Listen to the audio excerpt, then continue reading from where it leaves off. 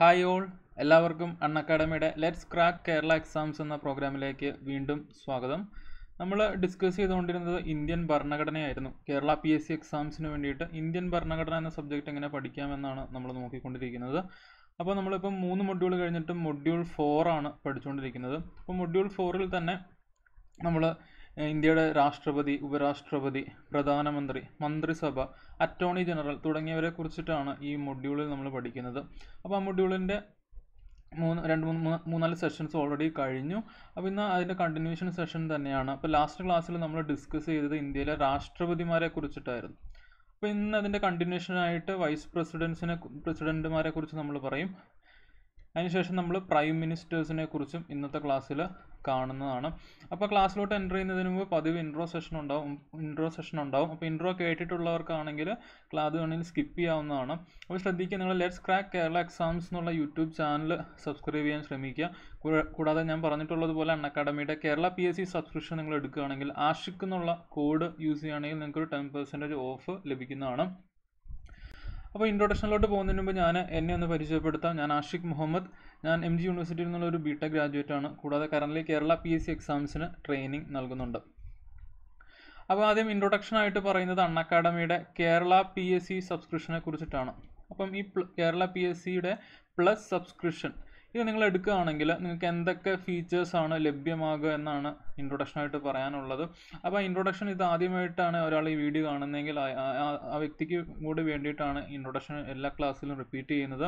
അപ്പോൾ ശ്രദ്ധിക്കുക, അൺഅക്കാഡമിയുടെ Kerala PSC plus subscription എടുക്കുകയാണെങ്കിൽ നിങ്ങൾക്ക് ലഭിക്കുന്നത് ഡെയിലി ലൈവ് ക്ലാസ്സുകളാണ്. അതായത് ഓരോ എഡ്യൂക്കേറ്ററിൻ്റെയും ഓരോ സബ്ജക്റ്റ് റിലേറ്റഡ് ആയിട്ടുള്ള അല്ലെങ്കിൽ പർട്ടിക്കുലർ എക്സാം റിലേറ്റഡ് ആയിട്ടുള്ള ഡെയിലി ലൈവ് ക്ലാസ്സുകൾ നിങ്ങൾക്ക് ലഭിക്കുന്നതാണ്. കൂടാതെ റെക്കോർഡഡ് സെഷൻസ് നിങ്ങൾക്ക് ലഭിക്കുന്നതാണ്. കൂടാതെ നിങ്ങൾ പഠിച്ച കാര്യങ്ങളെ വിലയിരുത്താൻ വേണ്ടിയിട്ടാണ് അക്കാഡമിയുടെ പ്ലാറ്റ്ഫോമിൽ നിങ്ങൾക്ക് ടെസ്റ്റ് ചെയ്യാനും അല്ലെങ്കിൽ ടെസ്റ്റുകൾ എഴുതാനും ക്വിസ് അറ്റൻഡ് ചെയ്യാനും ഒക്കെ ഉള്ള ഫെസിലിറ്റീസ് ഉണ്ടാവും. കൂടാതെ അക്കാഡമിയുടെ പ്ലാറ്റ്ഫോമിൽ പഠിപ്പിക്കുന്ന എഡ്യൂക്കേറ്റേഴ്സ് എല്ലാവരും തന്നെ നിങ്ങൾ പഠിക്കുന്ന പർട്ടിക്കുലർ എക്സാം ഏതാണോ അത് ക്രാക്ക് ചെയ്തിട്ടുള്ള ആളുകളായിരിക്കും. അപ്പോൾ അതുകൊണ്ട് തന്നെ അവരത് എങ്ങനെ ക്രാക്ക് ചെയ്തു അല്ലെങ്കിൽ എങ്ങനെ ക്രാക്ക് ചെയ്യാം എന്നൊക്കെയുള്ള സ്ട്രാറ്റജി നിങ്ങൾക്ക് പറഞ്ഞു തരാൻ കഴിയും. അപ്പോൾ എല്ലാവരും ആ ഒരു സ്ട്രാറ്റജി വെച്ചിട്ട് തന്നെയാണ് പഠിപ്പിക്കുന്നത്. അതുകൊണ്ട് തന്നെ വെൽ സ്ട്രക്ചേർഡ് കോഴ്സസ് ആണ്, സിലബസ് ഓറിയൻറ്റഡ് കോഴ്സുകളാണ് അക്കാഡമിയുടെ പ്ലാറ്റ്ഫോമിലുള്ളത്. കൂടാതെ നമുക്കറിയാം, ഇപ്പം കൊറോണയൊക്കെ ആയതുകൊണ്ട് തന്നെ നമുക്ക് ഫിസിക്കലായിട്ടുള്ള ഒരു ക്ലാസ്സിൽ പോകാനുള്ള ബുദ്ധിമുട്ടുകളുണ്ട്. അപ്പോൾ എന്ന് കരുതി PSC എക്സാംസ് റീസ്റ്റാർട്ട് ചെയ്യുമ്പോഴത്തേനും നമുക്ക് പ്രിപ്പയർഡ് ആയിട്ടിരിക്കണമെങ്കിൽ അക്കാഡമി പോലത്തെ ഒരു പ്ലാറ്റ്ഫോമിൽ നിങ്ങൾ എന്തായാലും ജോയിൻ ചെയ്തിട്ട് പഠിക്കേണ്ടതായിട്ട് തന്നെയുള്ള ഒരു സിറ്റുവേഷനാണ്. ഒരിക്കലും നിങ്ങൾ എക്സാം റീസ്റ്റാർട്ട് ചെയ്യാൻ വേണ്ടി കാത്തിരിക്കരുത്. എക്സാം റീസ്റ്റാർട്ട് ചെയ്യുമ്പോഴത്തേനും മാക്സിമം പ്രിപ്പയർഡ് ആയിട്ടിരിക്കാൻ ശ്രമിക്കുക. അതുതന്നെ നിങ്ങളെ എന്തുകൊണ്ട് ഹെൽപ്പ് ചെയ്യുന്നതായിരിക്കും അക്കാഡമിയുടെ പ്ലാറ്റ്ഫോം. കൂടാതെ ഒരു 1 ടൈം സബ്സ്ക്രിപ്ഷൻ എടുക്കുന്നത് വഴി നിങ്ങൾക്ക് അക്കാഡമിയുടെ പ്ലാറ്റ്ഫോമിലോട്ട് അൺലിമിറ്റഡ് ആക്സസ് ലഭിക്കുകയാണ്. കൂടാതെ ഞാൻ പറഞ്ഞു ഓൾറെഡി ലൈവ് ക്ലാസ്സുകളായിരിക്കും നിങ്ങൾക്ക് ലഭിക്കുക എന്ന് പറഞ്ഞു. അപ്പം അത് പ്രീ ഷെഡ്യൂൾഡ് ആയിരിക്കും. നിങ്ങൾ ആ പർട്ടിക്കുലർ ടൈമിൽ അവൈലബിൾ ആണെങ്കിൽ നിങ്ങൾക്ക് അപ്പോൾ കാണാം, അതല്ലെങ്കിൽ പിന്നീടാണെങ്കിലും നിങ്ങൾക്ക് കാണാവുന്നതാണ്. കൂടാതെ അക്കാഡമിയുടെ പ്ലാറ്റ്ഫോമിൽ ഒട്ടനവധി എഡ്യൂക്കേറ്റേഴ്സ് ഉണ്ട്. അതായത് നിങ്ങൾക്ക് പ്രിയപ്പെട്ടതും അല്ലെങ്കിൽ നിങ്ങൾക്ക് ഫെമിലിയർ ആയിട്ടുള്ള ഒരുപാട് എഡ്യൂക്കേറ്റേഴ്സ് അക്കാഡമിയുടെ പ്ലാറ്റ്ഫോമിലുണ്ട്. അപ്പോൾ അവരുടെയൊക്കെ ക്ലാസ്സുകൾ നിങ്ങൾക്ക് വീട്ടിലിരുന്ന് തന്നെ കാണാനും അത് പഠിക്കാനും അതിന്ന് പഠിച്ച കാര്യങ്ങൾ വിലയിരുത്താനുള്ള ഇവർ തന്നെ ഡിസൈൻ ചെയ്ത ടെസ്റ്റുകളെല്ലാം അക്കാഡമിയുടെ പ്ലാറ്റ്ഫോമിൽ ലഭ്യമാവുന്നുണ്ട്. അപ്പോൾ ശ്രദ്ധിക്കുക, ഈ എഡ്യൂക്കേറ്റേഴ്സിൻ്റെ ഒക്കെ സേവനം നിങ്ങളുടെ വീട്ടിൽ അല്ലെങ്കിൽ നിങ്ങളുടെ സൗകര്യത്തിന് നിങ്ങൾക്ക് ലഭ്യമാക്കാൻ വേണ്ടിയിട്ടാണ് അക്കാഡമി ശ്രമിക്കുന്നത്. അപ്പോൾ അതിന് നിങ്ങൾ എന്ത് ചെയ്താൽ മതി, അക്കാഡമിയുടെ കേരള PSC സബ്സ്ക്രിപ്ഷൻ എടുക്കുക എന്നുള്ളൊരൊറ്റ കാര്യം മാത്രം നിങ്ങൾ ചെയ്താൽ മതി. കൂടാതെ നിങ്ങൾ ഏത് എക്സാമിനാണോ പഠിക്കുന്നത്, ഇപ്പോൾ LDC ആയിക്കോട്ടെ, അല്ലെങ്കിൽ LP UP അസിസ്റ്റൻ്റ്, അല്ലെങ്കിൽ ഫയർമാൻ, അല്ലെങ്കിൽ ഇനി വരാൻ പോകുന്ന ഏത് എക്സാം ആയിക്കോട്ടെ, അതിനെല്ലാം വേണ്ടിയിട്ടുള്ള കോഴ്സുകൾ അക്കാഡമിയുടെ കേരള PSC പ്ലാറ്റ്ഫോമിൽ ഡിസൈൻ ചെയ്തിട്ടുണ്ട്. അപ്പോൾ ഇതെല്ലാം ഓരോ എഡ്യൂക്കേറ്റേഴ്സിൻ്റെ ഗ്രൂപ്പ് അല്ലെങ്കിൽ ഇൻഡിവിജ്വലൊക്കെയാണ് അവർ ചെയ്യുന്നത്. അപ്പോൾ അത് മാക്സിമം അത് കാണുന്ന ആൾക്ക് ബെനിഫിറ്റ് ആവുന്ന രീതിയിലാണ് ഓരോ കോഴ്സസും ഡിസൈൻ ചെയ്തിട്ടുള്ളത്. അപ്പോൾ അക്കാഡമിയുടെ കേരള PSC പ്ലസ് സബ്സ്ക്രിപ്ഷൻ നിങ്ങൾ എടുക്കുകയാണെങ്കിൽ ഈ ഫെസിലിറ്റീസ് അല്ലെങ്കിൽ ഈ എല്ലാ എഡ്യൂക്കേറ്റേഴ്സിൻ്റെയും ക്ലാസ്സുകൾ നിങ്ങൾക്ക് ലഭ്യമാവുന്നതാണ്. കൂടാതെ അക്കാഡമിയുടെ മറ്റു കുറച്ച് അഡ്വാൻറ്റേജസ് എന്തൊക്കെയാണെന്ന് വെച്ചിട്ടുണ്ടെങ്കിൽ നിങ്ങൾക്ക് ഫ്ലെക്സിബിൾ ആയിട്ടുള്ള ഒരു ഷെഡ്യൂൾ നിങ്ങൾക്ക് ചൂസ് ചെയ്യാം. അതായത് നിങ്ങൾക്ക് എപ്പോഴാണ് ഫ്രീ ടൈം കിട്ടുന്നത്. അപ്പോൾ ഒരു ദിവസം ഇന്ന ടൈം വേണമെന്നൊന്നുമില്ല. നിങ്ങൾക്ക് എപ്പോൾ ഫ്രീ ടൈം കിട്ടുന്നു അപ്പം നമുക്കറിയാം, നമ്മളൊരു യൂട്യൂബിൽ എന്തെങ്കിലും കയറി കാണുന്ന പോലെ തന്നെ നിങ്ങൾക്ക് അപ്രോച്ച് ചെയ്യാവുന്നതാണ് ഈ ഒരു അക്കാഡമിയുടെ പ്ലാറ്റ്ഫോമിനെ. അപ്പോൾ അതുകൊണ്ട് തന്നെ നിങ്ങൾക്ക് ഈസി ആയിട്ടുള്ള ഷെഡ്യൂൾ നിങ്ങൾക്ക് തന്നെ ചൂസ് ചെയ്യാവുന്നതാണ്. കൂടാതെ മലയാളത്തിലായിരിക്കും കൂടുതൽ ക്ലാസ്സുകളും ഡീൽ ചെയ്യുന്നത്. കൂടാതെ ഇംഗ്ലീഷിലുള്ള നോട്ട്സും ലഭ്യമാകും. അപ്പോൾ മലയാളത്തിലോ ഇംഗ്ലീഷിലോ എന്നുള്ള ഒരു ലാംഗ്വേജ് ബാരിയർ നിങ്ങൾക്ക് ഉണ്ടാവുന്നില്ല. കൂടാതെ എന്താണ് എപ്പോൾ വേണമെങ്കിലും എവിടെ വെച്ച് വേണമെങ്കിലും നിങ്ങൾക്ക് പഠിക്കാവുന്നതാണ്. മറ്റൊരു ഇമ്പോർട്ടൻറ്റ് കാര്യം എന്ന് വെച്ചിട്ടുണ്ടെങ്കിൽ എന്താണ്, ഓൺലൈൻ ആയതുകൊണ്ട് നിങ്ങൾക്ക് ഡൗട്ട് ചോദിക്കാൻ കഴിയില്ല എന്ന് ആരും വിചാരിക്കരുത്. എഡ്യൂക്കേറ്റേഴ്സുമായിട്ട് ഇൻട്രാക്ട് ചെയ്യാനുള്ള ഫെസിലിറ്റീസ് എന്തായാലും ലൈവ് ക്ലാസ്സുകളിൽ ഉണ്ടാവും. അപ്പോൾ നിങ്ങൾക്ക് നിങ്ങളുടെ ഡൗട്ടുകൾ അല്ലെങ്കിൽ എന്തെങ്കിലും ചോദിക്കാനൊക്കെ ഉണ്ടെങ്കിൽ ആ സമയത്ത് തന്നെ നിങ്ങൾക്ക് എന്താണ് ചാറ്റ് ചെയ്യാവുന്നതാണ്. അതായത് ആ ഒരു ഇൻട്രാക്റ്റീവ് സെഷൻ പോലെ തന്നെയാണ്. അതായത് നേരിട്ട് കാണുന്നില്ലെങ്കിൽ പോലും ആ ഒരു ഇൻട്രാക്റ്റീവ്നെസ് ഇതിനകത്ത് കൊണ്ടുവരുന്നുണ്ട്. കൂടാതെ ലൈവായിട്ടുള്ള ക്ലാസ്സുകളിൽ ഓരോ എഡ്യൂക്കേറ്റേഴ്സും ക്വസ്റ്റ്യൻസ് ചോദിക്കും. അപ്പോൾ നിങ്ങൾക്ക് ABCD ഏത് വേണമെങ്കിലും നിങ്ങൾക്ക് പോൾ ചെയ്യാം. അപ്പോൾ അങ്ങനത്തെ ഫെസിലിറ്റീസൊക്കെ കൊണ്ടുവരുന്നുണ്ട് ഇൻട്രസ്റ്റിംഗ് ആക്കാൻ വേണ്ടിയിട്ട്. കൂടാതെ എന്താണ്, ഞാൻ ഓൾറെഡി പറഞ്ഞു ടെസ്റ്റും ക്വിസുകളും ഒക്കെ ഉണ്ടെന്ന് പറഞ്ഞു. അതായത് ചാമ്പ്യൻഷിപ്പുകൾ നടത്തും. അപ്പോൾ നിങ്ങൾക്ക് നിങ്ങളുടെ പഠനത്തെ വിലയിരുത്താം. അതുവഴി പഠനം കുറച്ചുകൂടെ മെച്ചപ്പെടുത്തണം എന്ന് നിങ്ങൾക്ക് മനസ്സിലാക്കാം. കൂടാതെ എന്താണ്, നോട്ട്സ്, ലേണിംഗ് മെറ്റീരിയൽസ് ഒക്കെ നിങ്ങൾക്ക് ലഭ്യമാവുന്നതാണ്. അപ്പോൾ ഇതിലോട്ട് എത്താൻ വേണ്ടിയിട്ട് നിങ്ങൾക്ക് ഒരു കടമ്പ മാത്രമേ ഉള്ളൂ, കേരള PSC സബ്സ്ക്രിപ്ഷൻ എടുക്കുക എന്നുള്ളൊരു കടമ്പ മാത്രമേ ഉള്ളൂ. ശ്രദ്ധിക്കുക, 1 മന്ത് മുതൽ 2 ഇയർ പ്ലാൻ വരെ ഉണ്ട്. എപ്പോഴും 1 ഇയർ അല്ലെങ്കിൽ 2 ഇയർ പ്ലാൻ ചൂസ് ചെയ്യാൻ ശ്രമിക്കുക.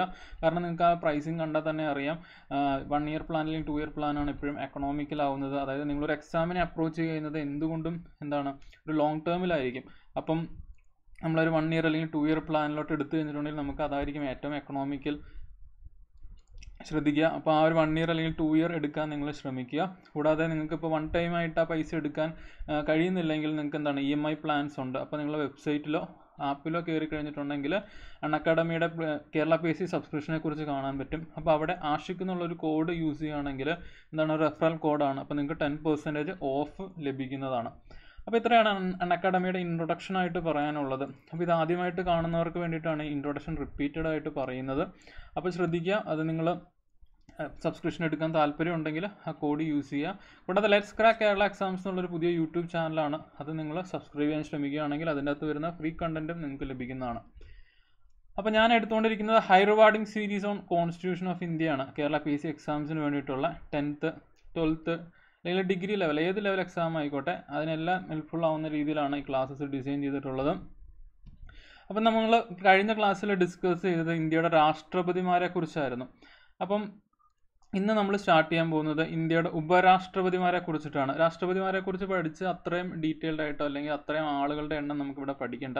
ഇവിടെ കുറച്ച് പേരുകൾ നിങ്ങൾ ഓർത്തിരിക്കുക. കാരണം അവരുടെ ചില ഫീച്ചേഴ്സ് അല്ലെങ്കിൽ ചില പോയിന്റ്സ് വെച്ചിട്ട് കുറച്ച് പേരുകൾ ഓർത്തിരിക്കുക.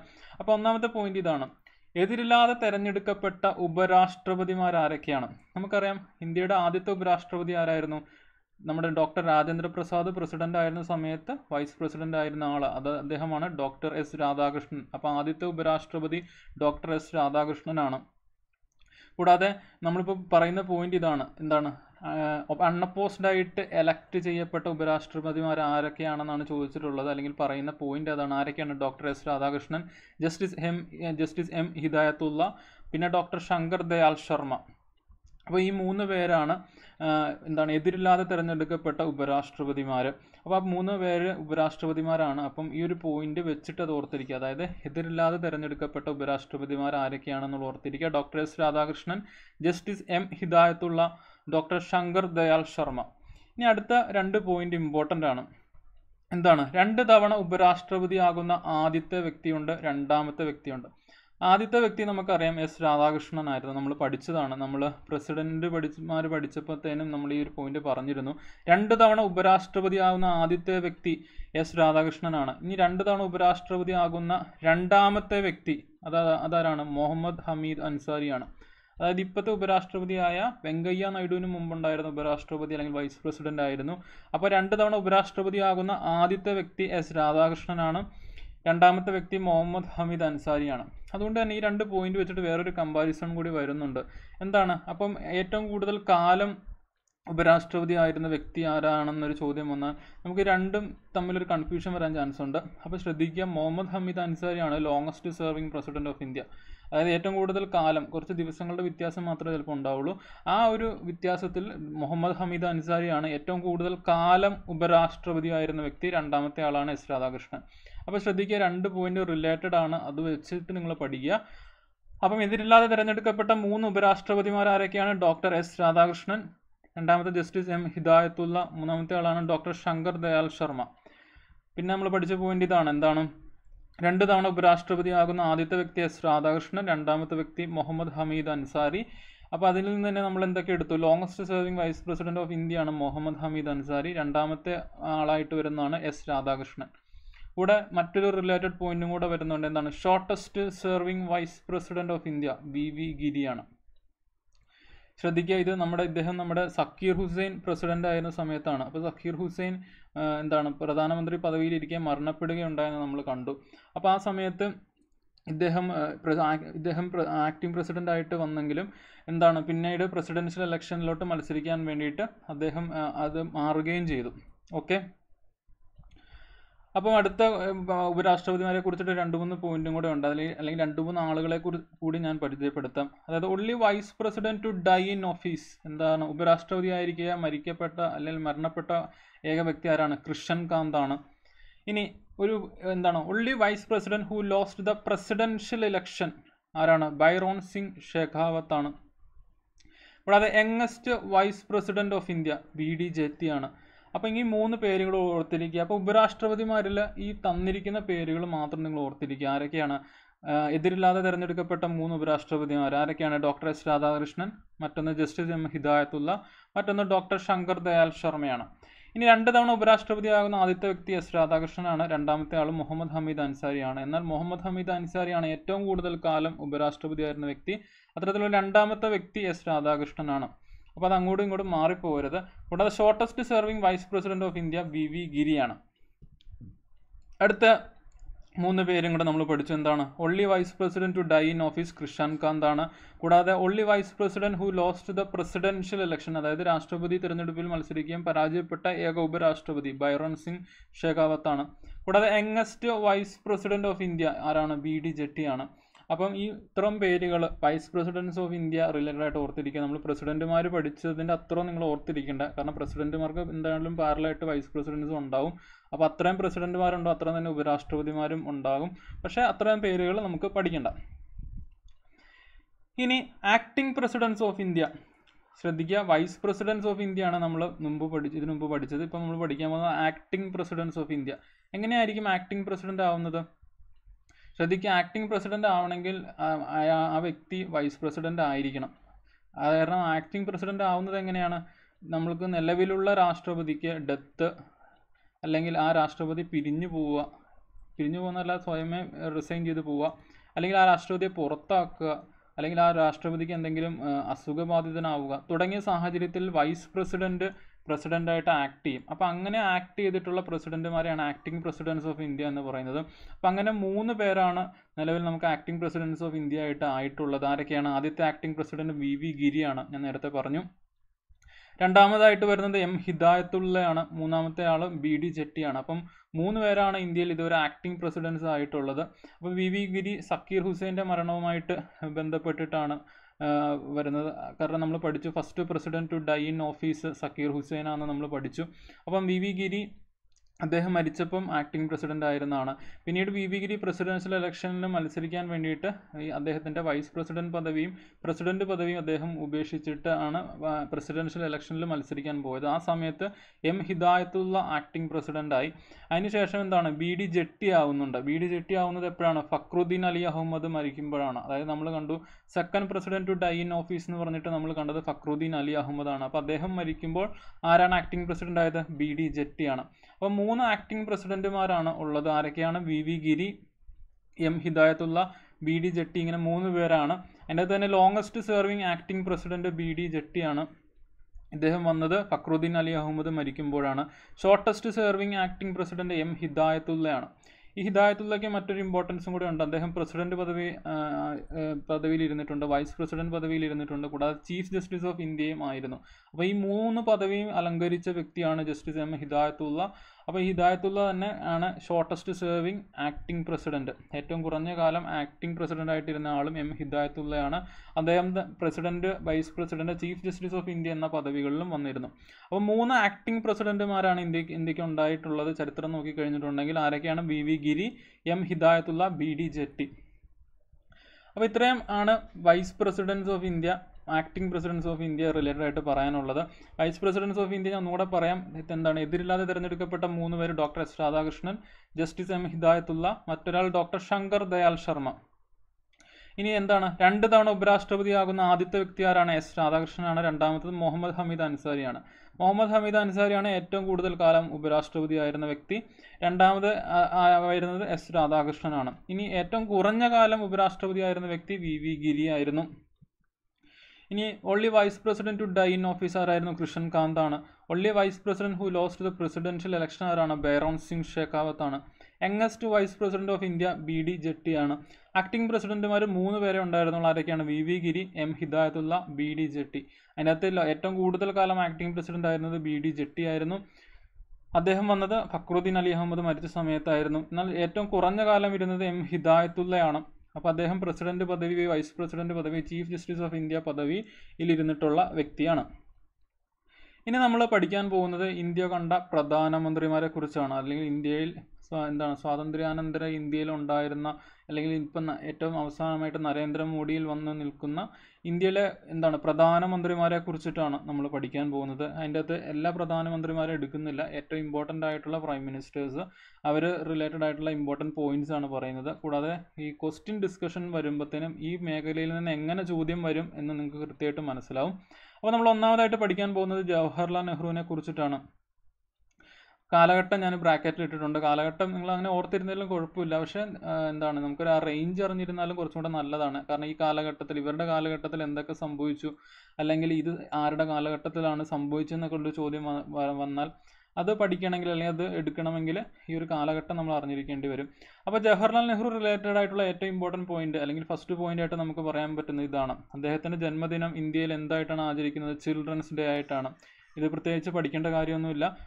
പക്ഷേ PSC ആയതുകൊണ്ട് തന്നെ വേണമെങ്കിൽ ചോദിക്കാവുന്നതാണ്. അപ്പോൾ അദ്ദേഹത്തിൻ്റെ രണ്ടാമത്തെ പോയിന്റ് ഇതാണ്. Longest serving prime minister of India ആണ്. അത് നിങ്ങൾക്ക് ഈ കാലഘട്ടം ശ്രദ്ധിച്ചാൽ തന്നെ മനസ്സിലാവും. ലോങ്സ്റ്റ് സെർവിങ്, അല്ലെങ്കിൽ ഏറ്റവും കൂടുതൽ കാലം പ്രധാനമന്ത്രി ആയിരുന്ന വ്യക്തിയാണ് ജവഹർലാൽ നെഹ്റു. കൂടാതെ ഇന്ത്യൻ ഭരണഘടനയുടെ ആമുഖത്തിൻ്റെ ശില്പി ആരാണെന്ന് വെച്ചിട്ടുണ്ടെങ്കിൽ അതും ജവഹർലാൽ നെഹ്റു. നമ്മൾ പ്രിയാമ്പിൾ പഠിച്ചതാണ്. കൂടാതെ ഏഷ്യൻ ഗെയിംസിനും പഞ്ചായത്ത് രാജിനുമെല്ലാം ആ പേര് നൽകിയ പ്രധാനമന്ത്രിയും ജവഹർലാൽ നെഹ്റു തന്നെയാണ്. ഏഷ്യൻ ഗെയിംസ്, പഞ്ചായത്ത് രാജ് തുടങ്ങിയവയ്ക്ക് ആ പേര് നൽകിയത് ജവഹർലാൽ നെഹ്റു ആണ്. അപ്പോൾ പഞ്ചായത്ത് രാജ് ഇനോഗ്രേറ്റ് ചെയ്യപ്പെടുന്ന, അല്ലെങ്കിൽ ഉദ്ഘാടനം ചെയ്യുന്നത് 2 October 1959 at Nagaur district, Rajasthan. Important point ആണ്, ഓർത്തിരിക്കുക. അപ്പോൾ ജവഹർലാൽ നെഹ്റുവിൻ്റെ ജന്മദിനമാണ് ഇന്ത്യയിൽ ചിൽഡ്രൻസ് ഡേ ആയിട്ട് സെലിബ്രേറ്റ് ചെയ്യുന്നത്. കൂടാതെ ഇന്ത്യയിൽ ഏറ്റവും കൂടുതൽ കാലം പ്രധാനമന്ത്രി ആയിരുന്ന വ്യക്തിയാണ് ജവഹർലാൽ നെഹ്റു. കൂടാതെ ഇന്ത്യൻ ഭരണഘടനയുടെ ആമുഖത്തിൻ്റെ ശില്പി ഇദ്ദേഹമായിരുന്നു, നമ്മൾ പഠിച്ചു. കൂടാതെ ഏഷ്യൻ ഗെയിംസ്, പഞ്ചായത്ത് രാജ് തുടങ്ങിയവയ്ക്ക് ആ പേര് നൽകിയതും ഇദ്ദേഹമാണ്. പഞ്ചായത്ത് രാജ് ഇന്ത്യയിൽ ഉദ്ഘാടനം ചെയ്യുന്നത് 2 ഒക്ടോബർ 1959 അറ്റ് നാഗൂർ ഡിസ്ട്രിക്ട്, രാജസ്ഥാനിലാണ്. കൂടാതെ ഇദ്ദേഹം സ്റ്റാർട്ട് ചെയ്ത ന്യൂസ് പേപ്പറാണ് നാഷണൽ ഹെറാൾഡ്. നിങ്ങൾ ശ്രദ്ധിക്കുക, ഒരു ക്വസ്റ്റ്യൻ വരികയാണെങ്കിൽ നമുക്ക് ഏറ്റവും പ്രതീക്ഷിക്കാവുന്ന ഒരു ക്വസ്റ്റ്യൻ ഇതാണ്. പഞ്ചശീല തത്വങ്ങളിൽ ഒപ്പുവെച്ച പ്രധാനമന്ത്രി ആരാന്ന് ചോദിച്ചിട്ടുണ്ടെങ്കിൽ അത് ജവഹർലാൽ നെഹ്റു ആണ്. അത് ആരുമായിട്ടാണ് ഒപ്പുവെച്ചിട്ടുള്ളത്? Chinese prime മിനിസ്റ്ററുമായിട്ടാണ് ഒപ്പുവെച്ചിട്ടുള്ളത്. 1954 അപ്പോൾ ശ്രദ്ധിക്കുക, ഇനി നമ്മൾ വരുന്ന അടുത്ത 2 പ്രധാനമന്ത്രിമാർ, അതായത് ലാൽ ബഹദൂർ ശാസ്ത്രി, ഇന്ദിരാഗാന്ധി, ഇവരൊക്കെ ഓരോ ട്രീറ്റുകളിൽ അല്ലെങ്കിൽ ഇതിലൊക്കെ ഒപ്പുവെച്ചിട്ടുണ്ട്. അപ്പോൾ അതാണ് ചോദ്യം വരാനുള്ള ഏറ്റവും സാധ്യത, അല്ലെങ്കിൽ വന്ന് കണ്ടിട്ടുള്ള മേഖല അതാണ്. അതുകൊണ്ട് ഇത് ഏറ്റവും ഇമ്പോർട്ടൻ്റ് ആണ്. പഞ്ചശീല തത്വങ്ങളിൽ ഒപ്പുവെച്ച പ്രധാനമന്ത്രി ജവഹർലാൽ നെഹ്റു ആണ്. അദ്ദേഹം അത് ഒപ്പുവെച്ചത് ചൈനീസ് പ്രധാനമന്ത്രിയുമായിട്ടാണ് 1954. അപ്പം അത്രയും കാര്യങ്ങൾ ഓർത്തിരിക്കുക. അടുത്ത ഇമ്പോർട്ടൻറ്റ് പോയിന്റ് ആണ്, Chinese first prime minister to face no confidence മോഷനാണ്. അതായത് അവിശ്വാസ പ്രമേയം നേരിടേണ്ടി വന്ന ആദ്യത്തെ പ്രധാനമന്ത്രിയാണ് ജവഹർലാൽ നെഹ്റു. അപ്പോൾ ശ്രദ്ധിക്കുക, ഏറ്റവും ഇമ്പോർട്ടൻറ്റ് പോയിൻ്റാണ്. നിങ്ങൾക്ക് അത് ക്വസ്റ്റ്യൻ എക്സ്പെക്റ്റ് ചെയ്യാവുന്നതാണ്. പക്ഷേ ഇത് റിലേറ്റഡ് ആയിട്ട് മറ്റൊരു പോയിന്റും കൂടെ വരുന്നുണ്ട്, അത് നമ്മൾ പിന്നീട് കാണുന്നതാണ്. കൂടാതെ first prime minister to address Kerala legislative assembly, related ആയിട്ടുള്ള ഒരു പോയിന്റ് കൂടെ ഞാനിവിടെ എഴുതാം. First president to address Kerala legislative assembly ആരാണ്? KR നാരായണനാണ്. അപ്പം അത് റിലേറ്റഡ് ആയിട്ട് നമുക്ക് തന്നെ ഓർത്തിരിക്കാം. First prime minister to address Kerala legislative assembly ആരാണ്? ശ്രദ്ധിക്കുക, ആരാണ് first prime minister to address Kerala legislative assembly? Jawaharlal Nehru ആണ്. അപ്പോൾ അദ്ദേഹത്തെക്കുറിച്ചാണ് നമ്മളിപ്പോൾ സംസാരിച്ചുകൊണ്ടിരിക്കുന്നത്. അപ്പോൾ അദ്ദേഹം റിലേറ്റഡ് ആയിട്ടുള്ള ലാസ്റ്റ് ഇമ്പോർട്ടൻറ്റ് പോയിന്റ് ആണ് first prime minister to die in office. ശ്രദ്ധിക്കുക, first prime minister to die in ഓഫീസാണ് ജവഹർലാൽ നെഹ്റു. അപ്പോൾ അദ്ദേഹത്തിൻ്റെ റെസ്റ്റിംഗ് പ്ലേസ് അല്ലെങ്കിൽ സമാധി സ്ഥലത്തിൻ്റെ പേരാണ് ശാന്തിവൻ. ഓക്കെ, അപ്പോൾ ജവഹർലാൽ നെഹ്റു റിലേറ്റഡ് ആയിട്ട് ഇത്രയും പോയിന്റുകൾ ഓർത്തിരിക്കാം. അദ്ദേഹത്തിൻ്റെ ജന്മദിനമാണ് ഇന്ത്യ ചിൽഡ്രൻസ് ഡേ ആയിട്ട് സെലിബ്രേറ്റ് ചെയ്യുന്നത്. കൂടാതെ ഇന്ത്യ കണ്ട അല്ലെങ്കിൽ ഇന്ത്യയിൽ വന്നിട്ടുള്ള ഏറ്റവും കാലം പ്രധാനമന്ത്രി ആയിരുന്ന വ്യക്തിയാണ് ജവഹർലാൽ നെഹ്റു. കൂടാതെ ഇന്ത്യൻ ഭരണഘടനയുടെ ആമുഖത്തിൻ്റെ ശില്പി എന്നറിയപ്പെടുന്ന വ്യക്തിയാണ് ജവഹർലാൽ നെഹ്റു. കൂടാതെ ഏഷ്യൻ ഗെയിംസ്, പഞ്ചായത്ത് രാജ് തുടങ്ങിയവയ്ക്ക് ആ പേര് നൽകിയ വ്യക്തി കൂടിയാണ് ജവഹർലാൽ നെഹ്റു. അദ്ദേഹം ഈ പഞ്ചായത്ത് രാജ് ഇന്നോഗ്രേറ്റ് ചെയ്യുന്നത് 2 ഒക്ടോബർ 1959 അത് നാഗൂർ ഡിസ്ട്രിക്ട് രാജസ്ഥാനിലാണ്. സ്റ്റേറ്റ് ഒന്ന് ഓർത്തിരിക്കുക, ഇമ്പോർട്ടൻ്റ് ആണ്. നമുക്ക് വേണമെങ്കിൽ ഒരു ചോദ്യം എക്സ്പെക്ട് ചെയ്യാവുന്നതാണ്. കൂടാതെ ഏറ്റവും ഇമ്പോർട്ടൻറ്റ് പോയിന്റ് ഇതാണ്, എന്താണ് പഞ്ചശീല തത്വങ്ങളിൽ ഒപ്പിടുന്ന പ്രധാനമന്ത്രി ആരെന്ന് വെച്ചിട്ടുണ്ടെങ്കിൽ ജവഹർലാൽ നെഹ്റു ആണ്. ഇദ്ദേഹം സ്റ്റാർട്ട് ചെയ്ത അല്ലെങ്കിൽ ഇദ്ദേഹവുമായിട്ട് റിലേറ്റഡ് ആയിട്ടുള്ള ന്യൂസ് പേപ്പറാണ് നാഷണൽ ഹെറാൾഡ്. കൂടാതെ അവിശ്വാസ പ്രമേയം അല്ലെങ്കിൽ നോ കോൺഫിഡൻസ് മോഷൻ നേരിടേണ്ടി വന്ന ആദ്യത്തെ പ്രധാനമന്ത്രിയാണ്. കൂടാതെ കേരള നിയമസഭയെ അഭിസംബോധന ചെയ്ത ആദ്യത്തെ പ്രധാനമന്ത്രിയാണ് ജവഹർലാൽ നെഹ്റു. കൂടാതെ പ്രധാനമന്ത്രി പദവിയിൽ ഇരിക്കെ മരണപ്പെട്ട ആദ്യത്തെ പ്രധാനമന്ത്രിയും ജവഹർലാൽ നെഹ്റുവാണ്. അദ്ദേഹത്തിൻ്റെ സമാധി സ്ഥലമാണ് ശാന്തിവൻ. അടുത്ത രണ്ടാമത്തെ പ്രധാനമന്ത്രി, ഇതും ഇമ്പോർട്ടൻ്റ് ആണ്, വളരെ ഇമ്പോർട്ടൻ്റ് ആണ്. ലാൽ ബഹദൂർ ശാസ്ത്രി 1964 to 66 ആണ്. ശ്രദ്ധിക്കുക, ആ ഒരു കാലഘട്ടം കുറഞ്ഞു പോയി. എന്താണെന്ന് നമുക്ക് പഠിക്കാം. എന്തായിരിക്കും കാരണം? ആ പോയിന്റ് ആദ്യമേ പറയാം. എന്താണ്? Second prime minister to die in ഓഫീസാണ്. First prime minister Jawaharlal Nehru ആയിരുന്നു to die in office. Second prime minister to die in office ഏതാണ്? ലാൽ ബഹദൂർ ശാസ്ത്രിയാണ്. അപ്പോൾ പക്ഷേ അദ്ദേഹം വിദേശത്തിലായിരിക്കുകയാണ് മരിച്ചത്. അപ്പോൾ first prime minister to die in abroad എന്ന് വേണമെങ്കിൽ നമുക്ക് പറയാം. അപ്പോൾ second prime minister to die in office Lal Bahadur ശാസ്ത്രിയാണ്. അപ്പോൾ ഇദ്ദേഹത്തിൻ്റെ കുറച്ച് വിശേഷണങ്ങൾ അല്ലെങ്കിൽ ഇദ്ദേഹത്തിൻ്റെ ഒരു വിശേഷണമായിട്ട് പറയുന്നതാണ് man of peace എന്നറിയപ്പെട്ടിരുന്നത് Lal Bahadur ശാസ്ത്രിയാണ്. October 2 മഹാത്മാഗാന്ധിജിയെ കൂടാതെ മറ്റൊരാൾക്ക് ജന്മദിനമുണ്ട്, അതായത് ലാൽ ബഹദൂർ ശാസ്ത്രിക്കാണ്. ഒക്ടോബർ 2 തന്നെയാണ് അദ്ദേഹത്തിൻ്റെയും ജന്മദിനം.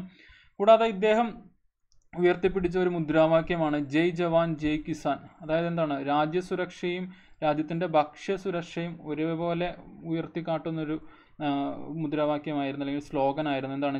ജയ് ജവാൻ ജയ് കിസാൻ എന്നുള്ളത്. അപ്പം ഈ സ്ലോഗൻ വളരെ ഇമ്പോർട്ടൻ്റ് ആണ്. കുറച്ച് നേരം കഴിയുമ്പോൾ നമ്മൾ ഈ സ്ലോഗൻ്റെ കൂടെ ഒരു വേർഡും കൂടെ ആഡ് ചെയ്തിട്ട് ഒരു സ്ലോഗൻ പറയും. അപ്പോൾ അത് ആരുടെയാണെന്ന് നമുക്ക് പഠിക്കേണ്ടി വരും. ഇപ്പോൾ ലാൽ ബഹദൂർ ശാസ്ത്രിയായിട്ട് റിലേറ്റഡ് ആയിട്ട് പ്രധാനപ്പെട്ട പോയിന്റുകളാണ് മാൻ ഓഫ് പീസ് അല്ലെങ്കിൽ സമാധാനത്തിൻ്റെ കാവൽക്കാരൻ എന്നൊക്കെ പറയുന്ന വ്യക്തിയാണ്. കൂടാതെ ഒക്ടോബർ 2 ഗാന്ധിജിയെ കൂടാതെ ഒക്ടോബർ 2 ജന്മദിനമായിട്ടുള്ള വ്യക്തിയാണ് ലാൽ ബഹദൂർ ശാസ്ത്രി. ജയ് ജവാൻ ജയ് കിസാൻ എന്ന മുദ്രാവാക്യം ഉയർത്തിയ പ്രധാനമന്ത്രി ആരെന്ന് ചോദിച്ചിട്ടുണ്ടെങ്കിൽ ലാൽ ബഹദൂർ ശാസ്ത്രിയാണ്. കൂടാതെ second prime minister to die in office ആരാണ്? പ്രധാനമന്ത്രി ആയിരിക്കും മരണപ്പെട്ട രണ്ടാമത്തെ പ്രധാനമന്ത്രി ആരാണ്? ലാൽ ബഹദൂർ ശാസ്ത്രിയാണ്. അദ്ദേഹത്തിൻ്റെ റെസ്റ്റിംഗ് പ്ലേസ് വിജയ്ഘട്ട് ആണ്, വിജയ്ഘട്ട്. അപ്പോൾ ശ്രദ്ധിക്കുക, ഒരു ഇമ്പോർട്ടൻറ്റ് പോയിന്റ് വരുന്നുണ്ട്. മരണാനന്തര ബഹുമതിയായി ഭാരതരത്ന ലഭിക്കുന്ന ആദ്യത്തെ വ്യക്തി അത് ലാൽ ബഹദൂർ ശാസ്ത്രിയാണ്. അപ്പോൾ ആ പോയിന്റ് ഇമ്പോർട്ടൻ്റ് ആണ്. ഇനി ശ്രദ്ധിക്കുക, നമ്മൾ നേരത്തെ കണ്ട പഞ്ചശീല തത്വങ്ങളിൽ ഒപ്പുവെച്ച പ്രധാനമന്ത്രി ജവഹർലാൽ നെഹ്റു ആണെന്ന് ഞാൻ പറഞ്ഞു. എന്ന് പറയുന്ന പോലെ ലാൽ ബഹദൂർ ശാസ്ത്രിയുമായിട്ട് റിലേറ്റഡ് ആയിട്ടുള്ള സംഭവമാണ് താഷ്കന്ത് അഗ്രിമെൻ്റ് അല്ലെങ്കിൽ താഷ്കന്ത് കരാർ. താഷ്കന്ത് എന്ന് പറഞ്ഞിട്ടുണ്ടെങ്കിൽ ഉസ്ബെക്കിസ്ഥാൻ്റെ ക്യാപിറ്റലാണ്. അപ്പോൾ താഷ്കന്ത് കരാറിൽ ഒപ്പുവെച്ച പ്രധാനമന്ത്രി ആരെന്ന് വെച്ചിട്ടുണ്ടെങ്കിൽ അത് ലാൽ ബഹദൂർ ശാസ്ത്രിയാണ്. അപ്പോൾ ആരൊക്കെ തമ്മിലായിരുന്നു? ഇന്ത്യൻ പ്രൈം മിനിസ്റ്റർ ആയിരുന്ന ലാൽ ബഹദൂർ ശാസ്ത്രിയും പാകിസ്ഥാൻ പ്രസിഡന്റ് ആയിരുന്ന അയൂബ് ഖാനും തമ്മിലായിരുന്നു ഉടമ്പടി വന്നിട്ടുണ്ടായിരുന്നത്. അപ്പോൾ ശ്രദ്ധിക്കുക, താഷ്കന്ത് കരാറിൽ ഒപ്പുവെച്ച പ്രധാനമന്ത്രി ആരെന്ന് ചോദിച്ചിട്ടുണ്ടെങ്കിൽ അത് ലാൽ ബഹദൂർ ശാസ്ത്രിയാണ്. ഇവിടെ താഷ്കന്ത് എന്ന് പറയുന്നത് ക്യാപിറ്റൽ ഓഫ് ഉസ്ബെക്കിസ്ഥാനാണ്. അപ്പോൾ ഈ കരാർ ഒപ്പിടുന്നതുമായിട്ട് ബന്ധപ്പെട്ട് എന്താണ് ഇടനിലക്കാരനായിട്ട് അല്ലെങ്കിൽ മീഡിയേറ്റർ ആയിട്ട് നിന്നത് റഷ്യ എന്ന രാജ്യമായിരുന്നു.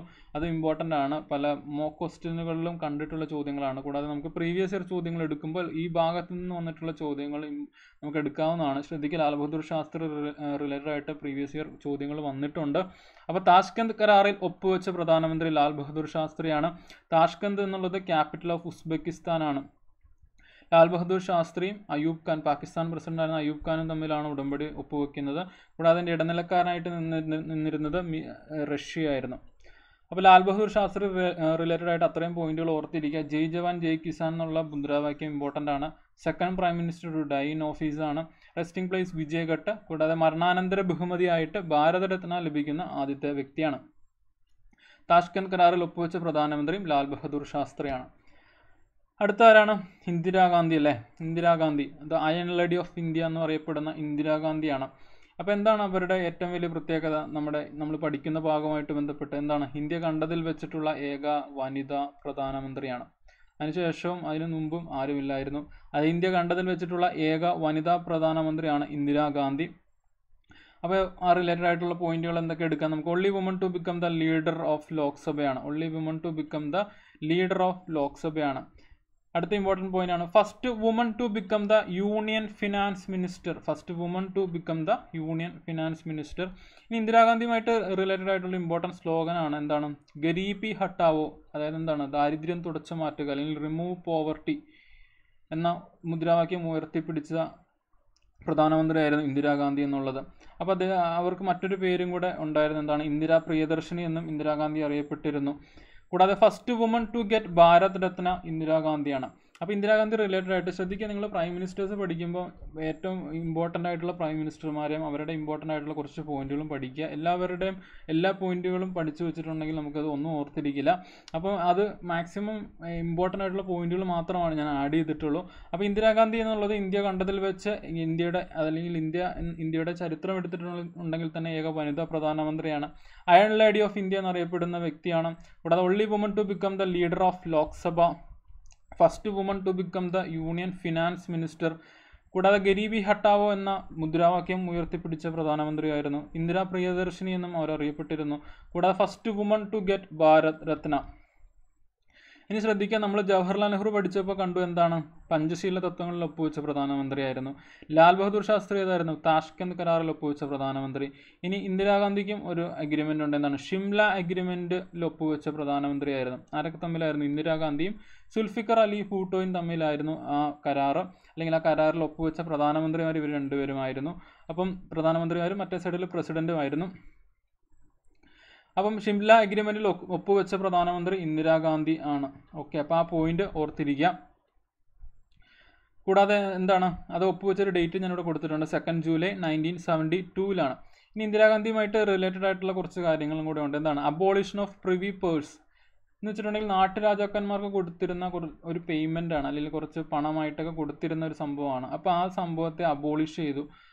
അതും ഇന്ദിരാഗാന്ധിയുടെ കാലഘട്ടത്തിലാണ്. അപ്പോൾ അതൊരു അമെൻമെൻറ്റ് വഴിയാണ് കൊണ്ടുവന്നത്. ഏതാണ്? 26ാമത് ഭരണഘടനാ ഭേദഗതി നിയമം 1971 അനുസരിച്ചിട്ടാണ് പ്രിവി പേഴ്സ് അബോളിഷ് ചെയ്തത്. കൂടാതെ ഇന്ദിരാഗാന്ധിയുമായിട്ട് ബന്ധപ്പെട്ടിട്ടുള്ള ഏറ്റവും ഇമ്പോർട്ടൻ്റ് ആയിട്ടുള്ള ഒരു ഭരണഘടനാ ഭേദഗതിയാണ് മിനി കോൺസ്റ്റിറ്റ്യൂഷൻ എന്നറിയപ്പെടുന്ന 42ാമത് ഭരണഘടനാ ഭേദഗതി നിയമം 1976 ആണ്. അപ്പോൾ അത് ഇന്ദിരാഗാന്ധിയുടെ കാലഘട്ടത്തിലാണ്. കൂടാതെ ഇന്ത്യയിലെ ഫസ്റ്റ് ന്യൂക്ലിയർ ടെസ്റ്റ്, സ്മൈലിംഗ് ബുദ്ധ എന്ന കോഡ് നെയിമുള്ള ഫസ്റ്റ് ന്യൂക്ലിയർ ടെസ്റ്റ് നടന്നതും ഇന്ദിരാഗാന്ധിയുടെ സമയത്താണ്. ഇന്ദിരാഗാന്ധിയുമായിട്ട് റിലേറ്റഡ് ആയിട്ടുള്ള കുറച്ച് പോയിന്റ്സും കൂടെ ഉണ്ട്. എന്താണ്? First prime minister to B assassinated, അതായത് വധിക്കപ്പെടുന്ന അല്ലെങ്കിൽ കൊല്ലപ്പെടുന്ന ആദ്യത്തെ പ്രധാനമന്ത്രിയാണ്. അവർ മരിക്കുന്നത് 31 ഒക്ടോബർ 1984 സ്വന്തം അംഗരക്ഷകരാൽ വധിക്കപ്പെടുന്ന ഇന്ത്യയുടെ പ്രധാനമന്ത്രിയായിരുന്നു. ആരൊക്കെയാണ്? ബിയാൻ സിംഗ്, സത്വന്ത് സിംഗ് എന്നിവരാണ് കൊല്ലുന്നത്. അപ്പോൾ ഇന്ദിരാഗാന്ധിയുടെ റെസ്റ്റിംഗ് പ്ലേസ് അല്ലെങ്കിൽ സമാധി സ്ഥലം ശക്തി സ്ഥലാണ്. ഇനി ഇന്ദിരാഗാന്ധി റിലേറ്റഡ് ആയിട്ട് 3 ഡേറ്റുകൾ ഓർത്തിരിക്കുക. അതായത് 31 ഒക്ടോബർ, അതായത് അവർ കൊല്ലപ്പെടുന്ന ദിവസമാണ് നാഷണൽ റീഡെഡിക്കേഷൻ ഡേ ആയിട്ട് ഇന്ത്യ ആചരിക്കുന്നത്, നാഷണൽ റീഡെഡിക്കേഷൻ ഡേ. കൂടാതെ ഇന്ദിരാഗാന്ധിയുടെ ബർത്ത് ഡേറ്റ് 19 നവംബർ ആണ്. ആ ദിവസമാണ് നാഷണൽ ഇൻ്റഗ്രേഷൻ ഡേ ആയിട്ട് നമ്മൾ ആചരിക്കുന്ന ദിവസം. മറ്റൊരു ഡേറ്റ് ഇമ്പോർട്ടൻ്റ് ആണ്, 24 ജനുവരി. ആ ഡേറ്റിൻ്റെ പ്രത്യേകത എന്താണ്? ഇന്ത്യയുടെ ആദ്യത്തെ വനിതാ പ്രധാനമന്ത്രിയായിട്ട് അവർ ആ ചുമതലയിലോട്ട് വരുന്ന ദിവസമായിരുന്നു. അപ്പോൾ ആ ഡേറ്റ് ഇന്ത്യയിൽ സെലിബ്രേറ്റ് ചെയ്യുന്ന അല്ലെങ്കിൽ ആചരിക്കുന്നത് നാഷണൽ ഗേൾ ചൈൽഡ് ഡേ ആയിട്ടാണ്. അപ്പോൾ ഇത്രയും പോയിന്റുകൾ ഇന്ദിരാഗാന്ധി റിലേറ്റഡ് ആയിട്ട് ഓർത്തിരിക്കുക. ഇന്ദിരാഗാന്ധിയെ കുറിച്ച് പഠിക്കാനാണെങ്കിൽ ഒരുപാട് കാര്യങ്ങളുണ്ട്, പക്ഷേ ഈ പ്രധാനപ്പെട്ട പോയിന്റുകൾ ഓർത്തിരിക്കുക. ഇന്ത്യ കണ്ടതിൽ വെച്ചിട്ടുള്ള ഏക വനിതാ പ്രധാനമന്ത്രിയാണ്. അത് ഓർത്തിരിക്കാൻ വേണ്ടി പാടുന്നില്ല, നിങ്ങൾക്ക് അറിയാവുന്ന കാര്യമാണ്. Iron lady of India, only woman to become the leader of the Lok Sabha, first woman to become the union finance minister, garibi Hatao എന്നുള്ള ആ മുദ്രാവാക്യം ഓർത്തിരിക്കുക. കൂടാതെ first woman to get Bharat Ratna. ഏറ്റവും ഇമ്പോർട്ടൻറ്റ് പോയിന്റ്, അല്ലെങ്കിൽ നമുക്ക് ചോദ്യ സാധ്യതയുള്ള ഒരു പോയിന്റാണ്, ഷിംല അഗ്രിമെൻറ്റിൽ ഒപ്പുവെച്ച പ്രധാനമന്ത്രി. അത് ഇമ്പോർട്ടൻറ്റ് പോയിന്റാണ്. കൂടാതെ അബോളിഷൻ ഓഫ് പ്രിവി പേഴ്സ്, നാട്ടുരാജാക്കന്മാർക്ക് കൊടുത്തിരുന്ന ഒരു പേയ്മെൻ്റ് ആണ്, അത് അബോളിഷ് ചെയ്തു. 26ാമത് ഭരണഘടനാ ഭേദഗതി നിയമം 1971 അനുസരിച്ചാണ് അത് അബോളിഷ് ചെയ്തത്.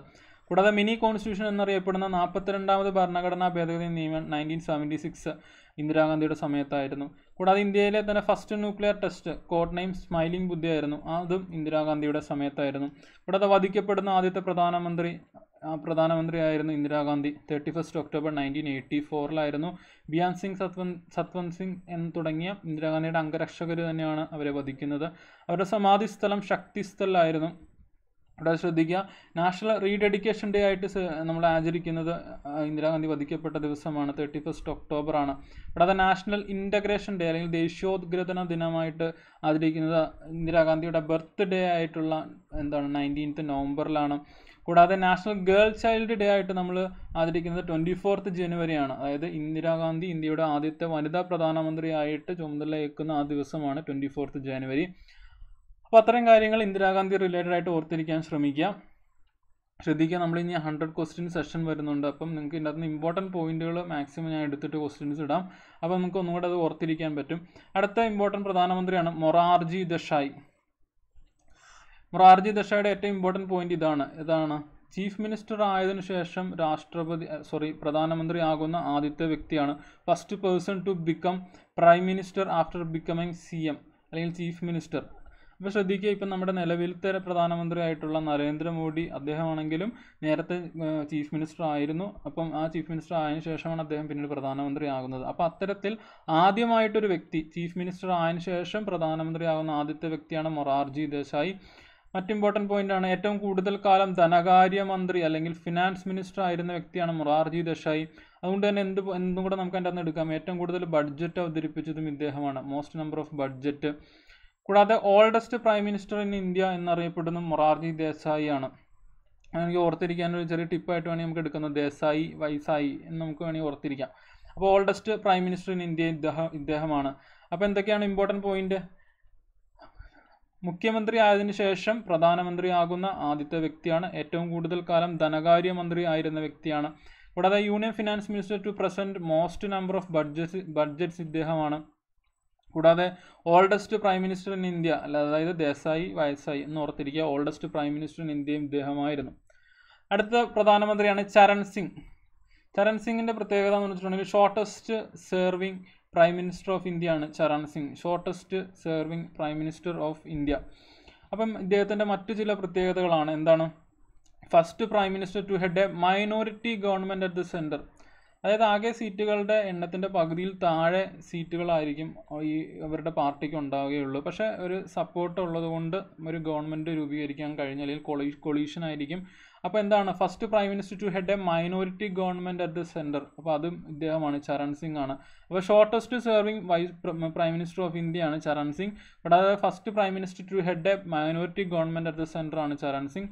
കൂടാതെ ഇദ്ദേഹത്തിൻ്റെ മറ്റൊരു പ്രത്യേകതയാണ് പാർലമെൻറ്റിനെ അഭിമുഖീകരിച്ചിട്ടില്ലാത്ത ഏക നേതാവാണ്. കാരണം അതിനുള്ള സമയം കിട്ടിയില്ല, ഷോർട്ടസ്റ്റ് ആണല്ലോ. പാർലമെൻറ്റിനെ അഭിമുഖീകരിച്ചിട്ടില്ലാത്ത ഏക നേതാവാണ്. അപ്പോൾ ആ പോയിന്റ് റിലേറ്റഡ് ആയിട്ട് ഓർത്തിരിക്കാം. കൂടാതെ minority government at the സെൻറ്ററിനെ head ചെയ്യുന്ന ആദ്യത്തെ പ്രധാനമന്ത്രിയാണ്.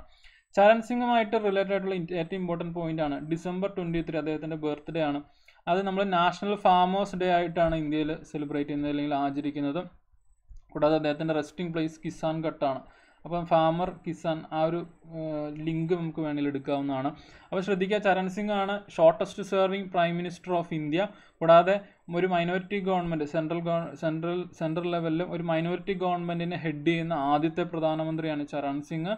കൂടാതെ പാർലമെൻറ്റിനെ അഭിമുഖീകരിച്ചിട്ടില്ലാത്ത ഏക നേതാവും ചരൺ സിംഗ് തന്നെയാണ്.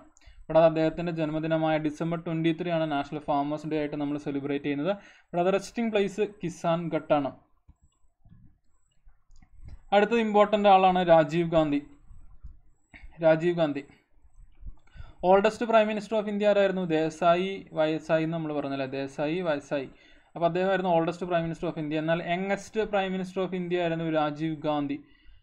ഇന്ദിരാഗാന്ധിക്ക് ശേഷം വധിക്കപ്പെടുന്ന ഇന്ത്യയുടെ രണ്ടാമത്തെ പ്രധാനമന്ത്രിയായിരുന്നു Rajeev Gandhi. Second prime minister to B assassinated. അദ്ദേഹത്തിൻ്റെ റെസ്റ്റിംഗ് പ്ലേസ് അല്ലെങ്കിൽ സമാധി സ്ഥലം വീർഭൂമി. അപ്പോൾ youngest prime minister of India ആണ്. Second prime minister to B assassinated അല്ലെങ്കിൽ വധിക്കപ്പെടുന്ന ഇന്ത്യയുടെ രണ്ടാമത്തെ പ്രധാനമന്ത്രി ഇന്ദിരാഗാന്ധിക്ക് ശേഷം അദ്ദേഹത്തിൻ്റെ റെസ്റ്റിംഗ് പ്ലേസ് വീർഭൂമിയാണ്. അപ്പം ഞാൻ അദ്ദേഹമായിട്ട് റിലേറ്റഡ് ആയിട്ട് അല്ലെങ്കിൽ അദ്ദേഹത്തിൻ്റെ കാലഘട്ടത്തിൽ സംഭവിച്ച കുറച്ച് കാര്യങ്ങളാണ്, അല്ലെങ്കിൽ അദ്ദേഹത്തിന് കിട്ടിയ കുറച്ച് പേരുകൾ എന്തൊക്കെയാണ്? ഫാദർ ഓഫ് ഇന്ത്യൻ IT അല്ലെങ്കിൽ ഇന്ത്യൻ ഇൻഫർമേഷൻ ടെക്നോളജി, ഇന്ത്യൻ സാങ്കേതിക വിദ്യയുടെ പിതാവ് എന്നൊക്കെ അറിയപ്പെടുന്നത് രാജീവ് ഗാന്ധിയാണ്. ശ്രദ്ധിക്കുക, ഫാദർ ഓഫ്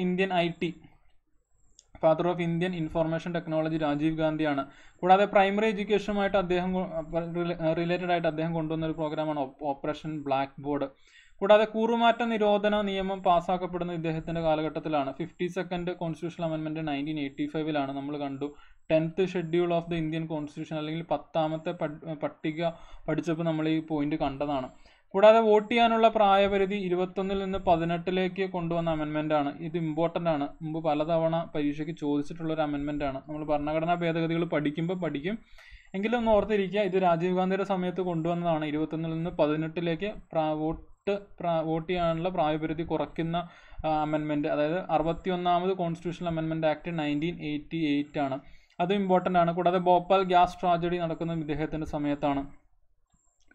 കൂടാതെ ഇദ്ദേഹത്തിൻ്റെ ആയിട്ട് റിലേറ്റഡ് ആയിട്ടുള്ള കുറച്ച് ഡേറ്റ്സ് ഉണ്ട്. എന്താണ്? ഇദ്ദേഹത്തിൻ്റെ ജന്മദിനമായ August 20 സദ്ഭാവന ഡേ ആയിട്ട് നമ്മൾ സെലിബ്രേറ്റ് ചെയ്യുന്നത് അല്ലെങ്കിൽ ആചരിക്കുന്നത്. August 20 ഇദ്ദേഹത്തിൻ്റെ ജന്മദിനമാണ്. കൂടാതെ ഇദ്ദേഹം കൊല്ലപ്പെടുന്നത് May 21, 1991 ആ ദിവസമാണ് ആൻറ്റി ടെററിസം ഡേ ആയിട്ട് നമ്മൾ ആചരിക്കുന്ന ദിവസം. അപ്പം ഇന്ദിരാഗാന്ധി റിലേറ്റഡ് ആയിട്ടുള്ള നമ്മൾ ഡേറ്റ്സ് പഠിച്ചു. കൂടാതെ രാജീവ് ഗാന്ധി റിലേറ്റഡ് ആയിട്ടുള്ള ഡേറ്റ്സും ഓർത്തിരിക്കാം. കൂടാതെ ലാൽ ബഹദൂർ ശാസ്ത്രിക്ക് ശേഷം മരണാനന്തര ബഹുമതിയായിട്ട് ഭാരതരത്ന ലഭിക്കുന്ന 2ാമത്തെ പ്രധാനമന്ത്രിയാണ്. നമ്മൾ കണ്ടു, ലാൽ ബഹദൂർ ശാസ്ത്രിയാണ് മരണാനന്തര ബഹുമതിയായിട്ട് ഭാരതരത്ന ലഭിക്കുന്ന ആദ്യത്തെ പ്രധാനമന്ത്രി. അതിനുശേഷം വരുന്നത് രാജീവ് ഗാന്ധിയാണ്. ശ്രദ്ധിക്കുക, രാജീവ് ഗാന്ധിയുടെ പേരിലാണ് ഇന്ത്യയിലെ ഹയസ്റ്റ് സ്പോർട്സ് അവാർഡ് നെയിം ചെയ്തിട്ടുള്ളത്. രാജീവ് ഗാന്ധി ഖേൽരത്ന അവാർഡാണ്. കൂടാതെ മറ്റൊരു ഇമ്പോർട്ടൻറ്റ് പോയിന്റ് ആണ്, he inaugurated the silent Valley national park. ഇത് ഉദ്ഘാടനം ചെയ്യുന്നത് ഇദ്ദേഹമാണ്. എന്നാൽ silent Valley national പാർക്കിനെ national പാർക്കായിട്ട് declare ചെയ്യുന്നത് അല്ലെങ്കിൽ പ്രഖ്യാപിക്കുന്നത് ഇന്ദിരാഗാന്ധിയാണ്. അപ്പോൾ ആ 2 പോയിന്റ് റിലേറ്റഡ് ആയിട്ട് ഓർത്തിരിക്കുക. അപ്പോൾ എന്തൊക്കെയാണ് രാജീവ് ഗാന്ധി റിലേറ്റഡ് ആയിട്ട് ഓർത്തിരിക്കേണ്ടത്? Youngest prime minister of India ആണ്. ഓൾഡസ്റ്റ് ആരായിരുന്നു? ദേശായി, മൊറാർജി ദേശായി ആയിരുന്നു വയസ്സായി. Second prime minister to B assassinated, അതായത് ഇന്ദിരാഗാന്ധിക്ക് ശേഷം കൊല്ലപ്പെടുന്ന 2ാമത്തെ പ്രധാനമന്ത്രിയാണ്. കൂടാതെ അദ്ദേഹത്തിൻ്റെ റെസ്റ്റിംഗ് പ്ലേസ് അറിയപ്പെടുന്നത് വീർ ഭൂമി എന്നാണ് അറിയപ്പെടുന്നത്. കൂടാതെ ഫാദർ ഓഫ് ഇന്ത്യൻ IT എന്നറിയപ്പെടുന്നത് രാജീവ് ഗാന്ധിയാണ്. അദ്ദേഹത്തിൻ്റെ സമയത്ത് കൊണ്ടുവന്ന പ്രൈമറി എഡ്യൂക്കേഷനുമായിട്ട് റിലേറ്റഡ് ആയിട്ടുള്ള ഒരു പ്രോഗ്രാമായിരുന്നു ഓപ്പറേഷൻ ബ്ലാക്ക് ബോർഡ്. കൂടാതെ കൂറുമാറ്റ നിരോധന നിയമം, കൂടാതെ വോട്ടിംഗ് പ്രായപരിധി 21 നിന്ന് 18 കുറയ്ക്കുക, ഭോപ്പാൽ ഗ്യാസ് ട്രാജഡി തുടങ്ങിയവയെല്ലാം അദ്ദേഹത്തിൻ്റെ കാലഘട്ടത്തിൽ സംഭവിച്ച കാര്യങ്ങളാണ്. പ്രധാനമായിട്ട് ഈ അമെൻമെൻറ്റുകൾ ഇമ്പോർട്ടൻ്റ് ആണ്. നിങ്ങൾ ശ്രദ്ധിക്കുക, നമ്മൾ റിപ്പീറ്റഡ് ആയിട്ട് ഇത് പറഞ്ഞ് തന്നെ നിങ്ങൾക്ക് ഇത് പഠിക്കാവുന്നതാണ്.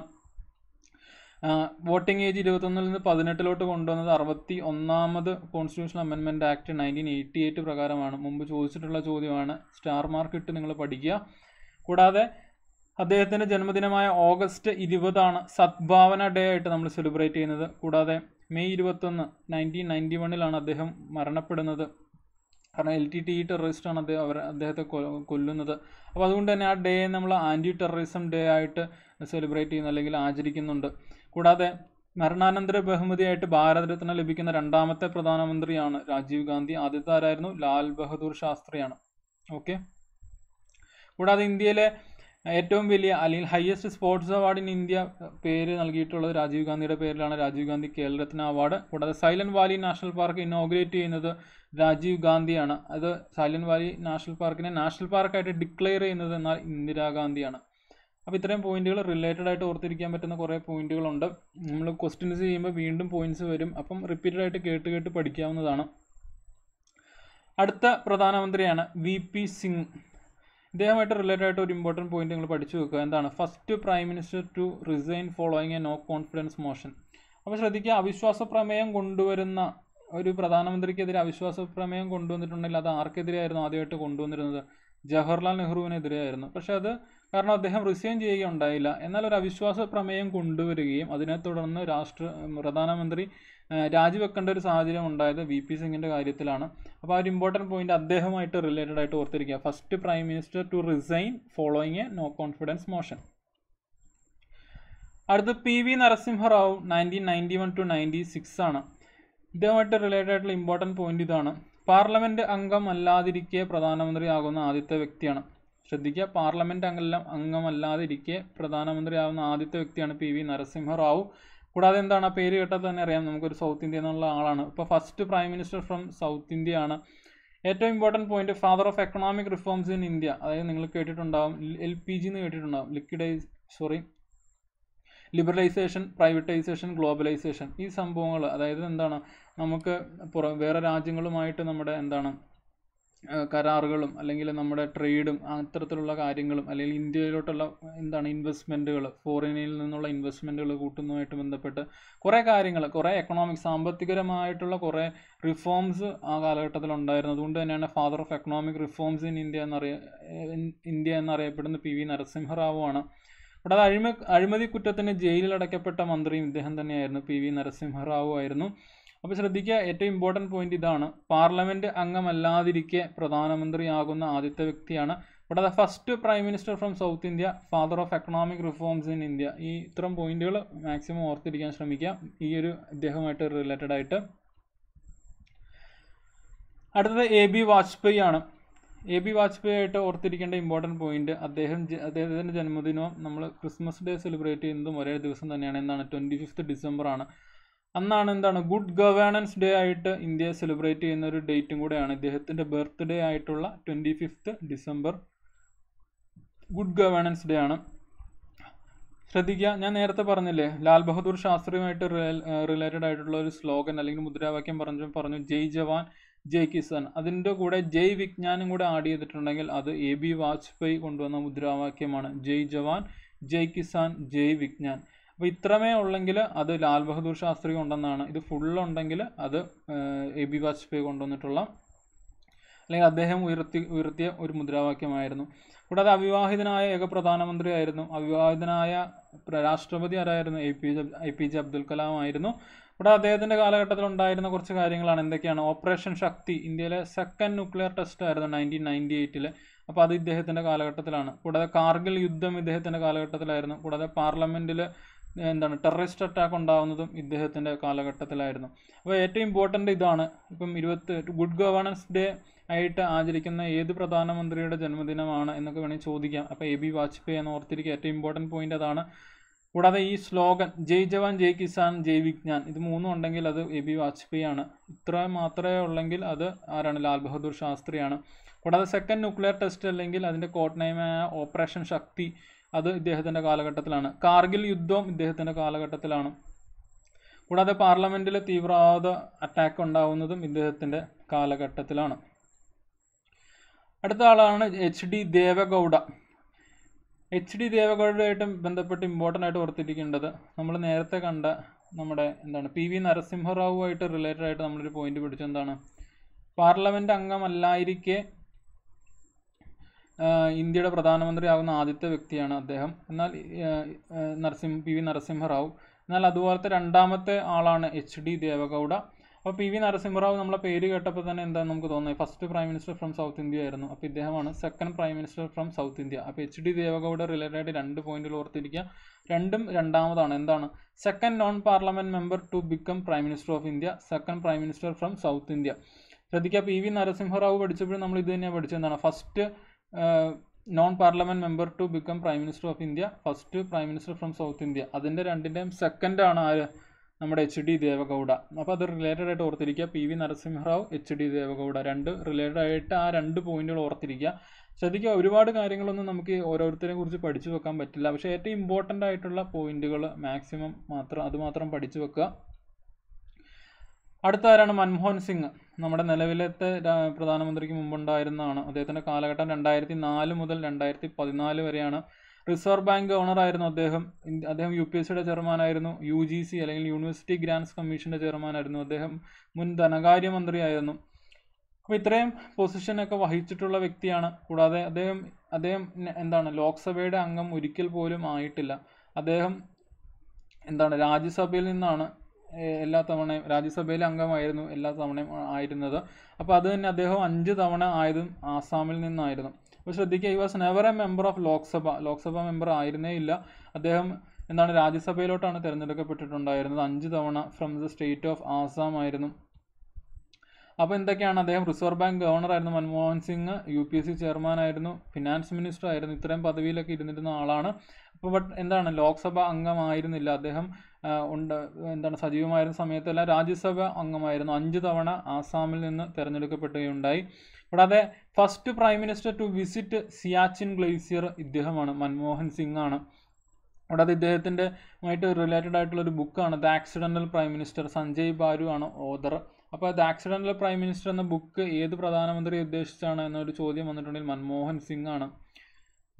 അപ്പം ഇദ്ദേഹമായിട്ട് റിലേറ്റഡ് ആയിട്ട് കുറച്ച് ഇത്തരം പോയിന്റ്സ് ഓർത്തിരിക്കുക. പിന്നെ ഇത്രയും കുറച്ചും കൂടെ ലേറ്റസ്റ്റ് ആയിട്ട് വരുന്ന പ്രധാനമന്ത്രിമാരായതുകൊണ്ട് നമുക്ക് ചിലപ്പോൾ അധികം ക്വസ്റ്റ്യൻസ് എക്സ്പെക്ട് ചെയ്യേണ്ട. എങ്കിൽ പോലും ഇതിന് നമ്മുടെ ജവഹർലാൽ നെഹ്റു, ലാൽ ബഹദൂർ ശാസ്ത്രി, ഇന്ദിരാഗാന്ധി ആ ഒരു ഏരിയയിൽ നിന്നാണ് കൂടുതൽ ചോദ്യങ്ങളും കണ്ടിട്ടുള്ളത്. ലേറ്റസ്റ്റ് ആയിട്ട് വരുന്നവരിൽ എപ്പോഴും അവരുടെ ഇൻഫോർമേഷൻസ് അപ്ഡേറ്റഡ് ആയിക്കൊണ്ടിരിക്കും, അല്ലെങ്കിൽ അവരുമായിട്ട് റിലേറ്റഡ് ആയിട്ടുള്ള പോയിന്റുകൾ എപ്പോഴും വന്നുകൊണ്ടിരിക്കും. അപ്പോൾ അടുത്ത് നമ്മൾ ഡിസ്കസ് ചെയ്യാൻ പോകുന്നത് നരേന്ദ്രമോദിയാണ്. അധികം കാര്യങ്ങൾ ഇപ്പോൾ പറയുന്നില്ല, കാരണം ഓൾറെഡി ഉള്ള പ്രധാനമന്ത്രിയാണ്. കുറേ കറണ്ട് അഫെയറുമായിട്ട് ബന്ധപ്പെട്ട് കുറേ കാര്യങ്ങളുണ്ട്. അപ്പം തൽക്കാലം 2-3 പോയിന്റുകളാണ് ഞാനിവിടെ ആഡ് ചെയ്തിട്ടുള്ളൂ. 15th person to become the prime minister of India ആണ്. കൂടാതെ former chief minister of Gujarat ആയിരുന്നു. കൂടാതെ മൻമോഹൻ സിംഗിന് ശേഷം രണ്ടാമതായിട്ട് സിയാച്ചിൻ ഗ്ലേസിയർ വിസിറ്റ് ചെയ്യുന്ന പ്രൈം മിനിസ്റ്ററുമാണ്. ശ്രദ്ധിക്കുക, അദ്ദേഹം ഈ നരേന്ദ്രമോദിയുമായിട്ട് ബന്ധപ്പെട്ട് ഇത്രയും പോയിന്റ്സ് അല്ല ഉള്ളത് ആക്ച്വലി. പക്ഷേ അദ്ദേഹം നിലവിലെ പ്രധാനമന്ത്രി ആയതുകൊണ്ട് തന്നെ കുറേ കാര്യങ്ങൾ ആഡ് ചെയ്യേണ്ടതായിട്ട് വരും. അപ്പോൾ അത് നമുക്ക് നിങ്ങളത് കറണ്ട് അഫെയർ പഠിക്കുമ്പോൾ അല്ലെങ്കിൽ അതുമായിട്ട് അപ്ഡേറ്റഡ് ആവേണ്ടതാണ്. അപ്പോൾ ശ്രദ്ധിക്കാം, ഏറ്റവും ഇമ്പോർട്ടൻ്റ് ആയിട്ടുള്ള പോയിന്റ്സ് ആണ് മാക്സിമം എടുത്തിട്ടുള്ളത് പ്രൈം മിനിസ്റ്റേഴ്സുമായിട്ട് റിലേറ്റഡ് ആയിട്ടുള്ള. അപ്പോൾ എല്ലാ പ്രൈം മിനിസ്റ്റർമാരെ കുറിച്ചും എല്ലാ കാര്യങ്ങളും പഠിക്കാൻ പറ്റില്ല, പക്ഷേ റിലേറ്റഡ് ആയിട്ട് ഓർത്തിരിക്കാൻ പറ്റുന്ന, അതായത് ഇപ്പോൾ നമ്മൾ പഠിച്ചതുപോലെ non parliament member to become the prime minister എന്നൊക്കെ റിലേറ്റഡ് ആയിട്ട് പഠിച്ചില്ല, അതുപോലെ ഓർത്തിരിക്കുക. അതല്ലെങ്കിൽ Morarji Desai, യങ്ങസ്റ്റും oldest prime minister of India എന്നുള്ളത് നമ്മൾ പഠിച്ചു, രാജീവ് ഗാന്ധി, മൊറാർജി ദേശായി, അങ്ങനെ റിലേറ്റഡ് ആയിട്ടുള്ള കാര്യങ്ങൾ ഓർത്തിരിക്കുക. കൂടാതെ മരണാനന്തര ബഹുമതിയായിട്ട് ഭാരതരത്ന ലഭിക്കുന്ന ആദ്യത്തെ പ്രധാനമന്ത്രി ആരാണ്? നമ്മുടെ ലാൽ ബഹദൂർ ശാസ്ത്രിയാണ്. രണ്ടാമത്തെ രാജീവ് ഗാന്ധിയാണ്. കൂടാതെ വധിക്കപ്പെടുന്ന ആദ്യത്തെ പ്രധാനമന്ത്രി ഇന്ദിരാഗാന്ധിയാണ്. രണ്ടാമത്തേത് രാജീവ് ഗാന്ധിയാണ്. പിന്നെ എന്തൊക്കെയാണ്, അങ്ങനെ പോയിന്റുകൾ ഓർത്തിരിക്കാൻ ശ്രമിക്കുക. കൂടാതെ ഇന്ദിരാഗാന്ധിക്കൊക്കെ കുറച്ച് സ്പെഷ്യൽ ഫോക്കസ്, കാരണം only woman prime minister of India ആണ്. അപ്പോൾ അത് ശ്രദ്ധിക്കുക. കൂടാതെ ജയ് ജവാൻ ജയ് കിസാൻ ലാൽ ബഹദൂർ ശാസ്ത്രിയുമായിട്ട് റിലേറ്റഡ് ആണ്. ജയ് ജവാൻ ജയ് കിസാൻ, ജയ് വിജ്ഞാൻ ആണെങ്കിൽ AB വാജ്പേയി ആണ്. ഗുഡ് ഗവേണൻസ് ഡേ ഏറ്റവും ഇമ്പോർട്ടൻ്റ് ആണ്. നമ്മൾ ആരുടെ ജന്മദിനമാണ് ഈ ഡേ ആയിട്ട് ആചരിക്കുന്നത്? AB വാജ്പേയിയുടെ ജന്മദിനമായിട്ടുള്ള December 25 ആണ്. അത് ഏറ്റവും ഇമ്പോർട്ടൻ്റ് ആണ്. അപ്പം ഓരോ പ്രധാനമന്ത്രിമാരെ കുറിച്ചിട്ടും ഇമ്പോർട്ടൻ്റ് ആയിട്ടുള്ള പോയിന്റുകൾ അത് മാത്രമാണ് ഞാൻ ഇതിനകത്ത് ആഡ് ചെയ്തിട്ടുള്ളൂ. നിങ്ങൾക്ക് ഇനി റാങ്ക് ഫയലുകളോ അല്ലെങ്കിൽ ഒക്കെ നോക്കി ഇതിലും കൂടുതൽ പോയിന്റുകൾ കിട്ടും. പിന്നെ എനിക്ക് പറയാനുള്ളത് അഗ്രിമെൻറ്റുകൾ റിലേറ്റഡ് ആയിട്ടാണ്. ജവഹർലാൽ നെഹ്റു ആണെങ്കിൽ ഏതാണ്? പഞ്ചശീല തത്വങ്ങൾ. ലാൽ ബഹദൂർ ശാസ്ത്രി ആണെങ്കിൽ ഏതാണ്? താഷ്കെന്ത് അഗ്രിമെൻറ്റ്. പിന്നെ നമ്മുടെ ഇന്ദിരാഗാന്ധി ആണെങ്കിൽ ഏതാണ്? ഇന്ദിരാഗാന്ധി റിലേറ്റഡ് ആണെങ്കിൽ ഇന്ദിരാഗാന്ധി സൈൻ ചെയ്ത അഗ്രിമെൻ്റാണ് ഷിംല അഗ്രിമെൻറ്റ്. അപ്പോൾ അതുപോലെ നമ്മൾ നരേന്ദ്രമോദി അദ്ദേഹത്തിൻ്റെ നോക്കിക്കഴിഞ്ഞിട്ടുണ്ടെങ്കിൽ ഇഷ്ടം പോലെ അഗ്രിമെൻറ്റുകളുണ്ട്. അതുകൊണ്ട് കറണ്ട് അഫെയർ ആണ്, അതുകൊണ്ട് തന്നെ നമുക്ക് ഇതിൻ്റെ അകത്തോട്ട് ആഡ് ചെയ്തിട്ടുണ്ടെങ്കിൽ ഇഷ്ടം പോലെ ആഡ് ചെയ്യേണ്ടി വരും. അപ്പോൾ കറണ്ട് അഫെയർ ആയതുകൊണ്ട് അത് നിങ്ങൾ നോക്കി പോകുന്നതിൻ്റെ കൂടെ നിങ്ങൾക്ക് കിട്ടുന്നതാണ്. അപ്പോൾ ഇത്രയാണ് prime ministers of India related ആയിട്ട് പറയാനുള്ളത്. ഇനി ഒരു 2 സ്ലൈഡും കൂടെ കഴിഞ്ഞാൽ നമുക്ക് പ്രൈം മിനിസ്റ്റേഴ്സ് ഓഫ് ഇന്ത്യയുടെ ഡിസ്കഷൻ നിർത്താൻ പറ്റും. ഗുൽസരിലാൽ നന്ദ. ഈ ഒരു പേര് നിങ്ങൾ മറക്കരുത്, കാരണം ഇന്ത്യയിലെ ഏക acting prime minister of India ആയിട്ട് ആയ ഏക വ്യക്തിയാണ്. അതായത് ജവഹർലാൽ നെഹ്റു നമ്മൾ കണ്ടു, പ്രധാനമന്ത്രി ആയിരിക്കും മരണപ്പെട്ട ആദ്യത്തെ വ്യക്തിയാണ്. കൂടാതെ പ്രധാനമന്ത്രി ആയിരിക്കും മരണപ്പെട്ട രണ്ടാമത്തെ വ്യക്തിയെ നമ്മൾ കണ്ടിരുന്നു, ലാൽ ബഹദൂർ ശാസ്ത്രിയാണ്. അപ്പോൾ ഇവർ രണ്ടും മരണപ്പെട്ട സമയത്ത് ആക്ടിംഗ് പ്രൈം മിനിസ്റ്റർ ആയിട്ട് വന്ന ആളാണ് ഗുൽസരിലാൽ നന്ദ. ഇദ്ദേഹത്തിനും ഭാരതരത്ന ലഭിച്ചിട്ടുണ്ട്. അപ്പോൾ ഗുൽസരിലാൽ നന്ദ നമ്മൾ പ്രധാനമന്ത്രിമാർ പഠിച്ചില്ലല്ലോ എന്നൊന്നും ഓർക്കരുത്. ഇദ്ദേഹം acting prime minister of India ആയിരുന്നു. അങ്ങനെ ഒരു വ്യക്തിയായിട്ടുള്ളൂ, ആ ഏക വ്യക്തിയാണ് ഗുൽസരിലാൽ നന്ദ. അപ്പോൾ അദ്ദേഹം ജവഹർലാൽ നെഹ്റുവും ലാൽ ബഹദൂർ ശാസ്ത്രിയും മരണപ്പെടുന്ന സമയത്താണ് ഇന്ത്യയുടെ ആക്ടിംഗ് പ്രൈം മിനിസ്റ്റർ ആയിട്ട് വന്നിട്ടുള്ളത്. ചോദ്യങ്ങൾ വരാറുണ്ട് ഗുൽസരിലാൽ നന്ദയുമായിട്ട് ബന്ധപ്പെട്ടിട്ട്. ആ പേര് പ്രൈം മിനിസ്റ്റേഴ്സ് പഠിച്ചില്ലല്ലോ എന്നൊന്നും ഓർക്കരുത്, അദ്ദേഹം ആക്ടിംഗ് പ്രൈം മിനിസ്റ്റർ ആയിരുന്നു. ഇനി ഒരു കേസും കൂടെ നമുക്ക് പഠിച്ചിട്ട് പ്രൈം മിനിസ്റ്റേഴ്സ് ഓഫ് ഇന്ത്യയുടെ ഡിസ്കഷൻ നമുക്ക് അവസാനിപ്പിക്കാം. Chief ministers who became prime ministers. അതായത് നമ്മുടെ നിലവിലത്തെ പ്രധാനമന്ത്രിയായ നരേന്ദ്രമോദി, അദ്ദേഹം മുമ്പ് ഗുജറാത്ത് ചീഫ് മിനിസ്റ്റർ ആയിരുന്നു. ആദ്യമായിട്ട് അങ്ങനെ ആയ വ്യക്തി മൊറാർജി ദേശായി ആണെന്ന് നമ്മൾ പഠിച്ചു. അപ്പോൾ അതൊരു ഇമ്പോർട്ടൻ്റ് ആയിട്ടുള്ള ഒരു കേസാണ്. ചിലപ്പോൾ ഈ പറഞ്ഞവയിൽ അല്ലെങ്കിൽ ഈ പറയുന്ന ഓപ്ഷൻസിൽ മുഖ്യമന്ത്രി ആവാതെ പ്രധാനമന്ത്രി ആയ വ്യക്തി ആരാണെന്നൊക്കെ വേണമെങ്കിൽ ചോദിക്കാം. അപ്പോൾ ഇത്രയും പേരാണ് നിലവിൽ ഇന്ത്യൻ പ്രധാനമന്ത്രിമാരിൽ ഒരു സംസ്ഥാനത്തിൻ്റെ മുഖ്യമന്ത്രി ആയതിനു ശേഷം പ്രധാനമന്ത്രി ആയിട്ടുള്ള വ്യക്തികൾ ആരൊക്കെയാണ്? Morarji Desai, Charan Singh, VP Singh, PV Narasimha Rao, HD Deve Gowda, Narendra Modi. അപ്പോൾ നരേന്ദ്രമോദി നിങ്ങൾക്ക് എന്തായാലും ഓർത്തിരിക്കാം, ഗുജറാത്ത് ചീഫ് മിനിസ്റ്റർ ആണ്. ആദ്യമായിട്ട് അങ്ങനെ ആയത് മൊറാർജി ദേശായി ആണ്. അപ്പോൾ ഈ രണ്ട് പേരും എന്തായാലും നിങ്ങൾക്ക് ഓർത്തിരിക്കാൻ പറ്റും. പിന്നെ നമ്മുടെ രണ്ട് സൗത്ത് ഇന്ത്യയിൽ നിന്ന് വന്ന രണ്ട് ആൾക്കാരാണ് PV നരസിംഹറാവും HD ദേവഗൌഡയും. അവരെ നിങ്ങൾക്ക് ഓർത്തിരിക്കാൻ പറ്റും. പിന്നെ രണ്ട് സിംഗുമാരാണ്, ചരൺ സിംഗ്, VP സിംഗ്. അപ്പം ഇത്രയും ആളുകളാണ് മുഖ്യമന്ത്രി ആയതിനു ശേഷം അല്ലെങ്കിൽ ഒരു സംസ്ഥാനത്തിൻ്റെ മുഖ്യമന്ത്രി ആയതിനു ശേഷം ഇന്ത്യയുടെ പ്രധാനമന്ത്രി ആയിട്ടുള്ള വ്യക്തികളാണ്. അപ്പോൾ ഞാൻ ഒന്നുകൂടെ പറയാം: Morarji Desai, Charan Singh, VP Singh, PV Narasimha Rao, HD Deve Gowda, നമ്മുടെ നിലവിലത്തെ പ്രധാനമന്ത്രിയായ നരേന്ദ്രമോദി. അപ്പം ഇതിനകത്ത് ഞാൻ പറഞ്ഞു നരേന്ദ്രമോദിയെ ഓർത്തിരിക്കാം. മൊറാർജി ദേശായി ഫസ്റ്റത്തെ അങ്ങനത്തെ ആളാണ്. പിന്നെ രണ്ട് സിംഗുമാരുണ്ട്. കൂടാതെ രണ്ട് നമ്മുടെ സൗത്ത് ഇന്ത്യൻ പ്രൈം മിനിസ്റ്റേഴ്സ് ആരൊക്കെയാണ്? PV Narasimha Rao, HD Deve Gowda. ഇവർ രണ്ടുപേരായിട്ട് റിലേറ്റഡ് ആയിട്ട് നമ്മൾ 2 പോയിന്റുകളാണ് പഠിച്ചത്. എന്താണ്? ഇദ്ദേഹമാണ് first non parliament member to become prime minister of India. HD ദേവഗൌഡയാണ് second non parliament member to become prime minister of India. ഇദ്ദേഹമാണ് first prime minister from south India. ഇദ്ദേഹമാണ് second prime minister from south India. അപ്പോൾ പ്രധാനമന്ത്രിമാരുമായിട്ടുള്ള discussion അത്രയാണ്. ഇനി നമ്മൾ last ക്ലാസ്സിൽ കണ്ട രാഷ്ട്രപതിമാരുടെ ഒരു class ഉണ്ടായിരുന്നു. ആ ക്ലാസ്സിൻ്റെ ഒരു റീക്യാപ്പ് സെഷൻ ഉണ്ട്, ഒരു റിവൈസിങ് സെഷൻ ഉണ്ട്. ഏറ്റവും ഇമ്പോർട്ടൻ്റ് ആയിട്ടുള്ള പോയിന്റുകൾ മാത്രം ഒന്നും കൂടെ പറഞ്ഞിട്ട് ഇന്നത്തെ സെഷൻ വൈൻഡപ്പ് ചെയ്യുന്നതാണ്. അപ്പോൾ ലാസ്റ്റ് ക്ലാസ്സിൽ നമ്മൾ പഠിച്ചത് എന്താണ്? പ്രസിഡൻസ് ഓഫ് ഇന്ത്യ ആണ്, അല്ലെങ്കിൽ ഇന്ത്യ കണ്ട രാഷ്ട്രപതിമാരെ കുറിച്ചിട്ടാണ്. ആദ്യം പഠിച്ചത് ഡോക്ടർ രാജേന്ദ്ര പ്രസാദിനെ കുറിച്ചിട്ടാണ്. ബീഹാർ ഗാന്ധി എന്നറിയപ്പെടുന്ന വ്യക്തിയായിരുന്നു. കൂടാതെ ഭരണഘടനാ നിർമ്മാണ സഭയുടെ അധ്യക്ഷനായിരുന്നു. 11 ഡിസംബർ 1946 അദ്ദേഹം തിരഞ്ഞെടുക്കപ്പെടുന്നത് നമ്മൾ പഠിച്ചതാണ്. കൂടാതെ first president of independent India ഇദ്ദേഹമാണ്. ഇത് SCRTയിൽ ഒരു ക്വസ്റ്റ്യൻ ആയിട്ട് ഇങ്ങനെ ഇട്ടിട്ടുള്ളൊരു സംഭവമാണ്. First president of India, who is the first president of independent India എന്നുള്ളത്. കൂടാതെ 2 പ്രാവശ്യം രാഷ്ട്രപതിയായ ഏക വ്യക്തിയാണ്. അതുകൊണ്ട് തന്നെ ഏറ്റവും കൂടുതൽ കാലം രാഷ്ട്രപതി ആയിരുന്ന വ്യക്തിയുമായിരുന്നു. കൂടാതെ ഇന്ത്യൻ പാർലമെന്റിൽ ആദ്യമായി സംയുക്ത സമ്മേളനം വിളിച്ചുകൂട്ടിയ രാഷ്ട്രപതിയും ഡോക്ടർ രാജേന്ദ്ര പ്രസാദ് ആണ്. First president to get the Bharat Ratna, അതും ഇദ്ദേഹമായിരുന്നു. അടുത്ത നമ്മൾ കണ്ടതാണ് ഡോക്ടർ S രാധാകൃഷ്ണൻ. ഇന്ത്യയുടെ ആദ്യത്തെ ഉപരാഷ്ട്രപതി ആയിരുന്നു. ഉപരാഷ്ട്രപതി ആയതുകൊണ്ട് തന്നെ അതുമായിട്ട് റിലേറ്റഡ് ആയിട്ട് എന്തൊക്കെ പോയിന്റുകൾ നമ്മൾ ഓർത്തിരിക്കാമെന്ന് പറഞ്ഞു. എന്താണ്? രാജ്യസഭയുടെ ഫസ്റ്റ് ചെയർമാൻ ആയിരിക്കും. ഫാദർ ഓഫ് രാജ്യസഭ എന്ന വിശേഷണം ഇദ്ദേഹത്തിനാണ്. കൂടാതെ ഉപരാഷ്ട്രപതി ആയതിനു ശേഷം രാഷ്ട്രപതിയാകുന്ന ആദ്യത്തെ വ്യക്തിയാണ്. കൂടാതെ സൗത്ത് ഇന്ത്യയിൽ നിന്നുള്ള ഫസ്റ്റ് പ്രസിഡന്റ് ആണ്. സൗത്ത് ഇന്ത്യയിൽ നിന്നുള്ള ഫസ്റ്റും സെക്കൻഡും പ്രൈം മിനിസ്റ്റേഴ്സിനെ നമ്മൾ ഇന്നത്തെ ക്ലാസ്സിൽ കണ്ടല്ലേ. ആരൊക്കെയായിരുന്നു? PV നരസിംഹറാവും HD ദേവഗൌഡയായിരുന്നു. കൂടാതെ ദേശീയ അടിയന്തരാവസ്ഥ പ്രഖ്യാപിക്കുന്ന ആദ്യത്തെ രാഷ്ട്രപതിയാണ് S രാധാകൃഷ്ണൻ. അപ്പം ഡോക്ടർ രാജേന്ദ്ര പ്രസാദ് അല്ല കേട്ടോ, അദ്ദേഹമാണ് ആദ്യത്തെ എന്ന് വിചാരിച്ച് അങ്ങനെ മാർക്ക് ചെയ്യരുത്. കൂടാതെ എതിരില്ലാതെ തിരഞ്ഞെടുക്കപ്പെട്ട ആദ്യത്തെ ഉപരാഷ്ട്രപതി, ഇത് നമ്മൾ ഇന്നത്തെ ഫസ്റ്റ് ഡിസ്കഷനിൽ നമ്മൾ പറഞ്ഞ പോയിന്റാണ്. എതിരില്ലാതെ തിരഞ്ഞെടുക്കപ്പെട്ട ആദ്യ ഉപരാഷ്ട്രപതിയാണ്. കൂടാതെ ഇദ്ദേഹത്തിൻ്റെ ജന്മദിനമായ സെപ്റ്റംബർ 5 ഇന്ത്യയിൽ ടീച്ചേഴ്സ് ഡേ ആയിട്ട് സെലിബ്രേറ്റ് ചെയ്യുന്നത്. അടുത്ത പ്രസിഡന്റ് നമ്മൾ പഠിച്ചതാണ് Zakir Hussain, first president to die in office. ഏറ്റവും ഇമ്പോർട്ടൻറ്റ് പോയിന്റ് ആണ്. അതുകൊണ്ട് തന്നെ പെട്ടെന്ന് മരിക്കപ്പെട്ടുകൊണ്ട് എന്ത് പറ്റി? Shortest serving president of India ആയി മാറി. ശ്രദ്ധിക്കുക, കാലാവധി തികയ്ക്കാൻ കഴിയാതെ പോയ ആദ്യ രാഷ്ട്രപതിയും അതുകൊണ്ട് തന്നെ ഇദ്ദേഹമാണ്, സക്കീർ ഹുസൈൻ ആണ്. ഇദ്ദേഹത്തിൻ്റെ പ്രധാനപ്പെട്ട പോയിന്റായിട്ട് നമ്മൾ കഴിഞ്ഞ ദിവസം പഠിച്ചതാണ് ഒരു സംസ്ഥാനത്തിൻ്റെ ഗവർണർ ആയതിനു ശേഷം രാഷ്ട്രപതി ആകുന്ന ആദ്യത്തെ വ്യക്തി. പക്ഷെ അത് ഏതോ ഒരു സംസ്ഥാനത്തിൻ്റെ ആയിരുന്നു. എന്നാൽ കേരള ഗവർണർ ആയതിനു ശേഷം രാഷ്ട്രപതി ആകുന്ന വ്യക്തി ആരായിരുന്നു? VV ഗിരി ആയിരുന്നു. ഇത് നമ്മൾ പഠിച്ചാട്ടോ. ഓക്കെ, അപ്പം സക്കീർ ഹുസൈൻ അദ്ദേഹമായിട്ട് റിലേറ്റഡ് മറ്റൊരു ഇമ്പോർട്ടൻറ്റ് പോയിന്റ് ആണ്. S രാധാകൃഷ്ണൻ്റെ സമയത്ത് ഡിക്ലെയർ ചെയ്യപ്പെട്ട 1ാമത്തെ ദേശീയ അടിയന്തരാവസ്ഥ പിൻവലിക്കുന്നത് സക്കീർ ഹുസൈൻ ആണ്. അടുത്ത രാഷ്ട്രപതിയായിട്ട് വരുന്നത് VV ഗിരിയാണ്.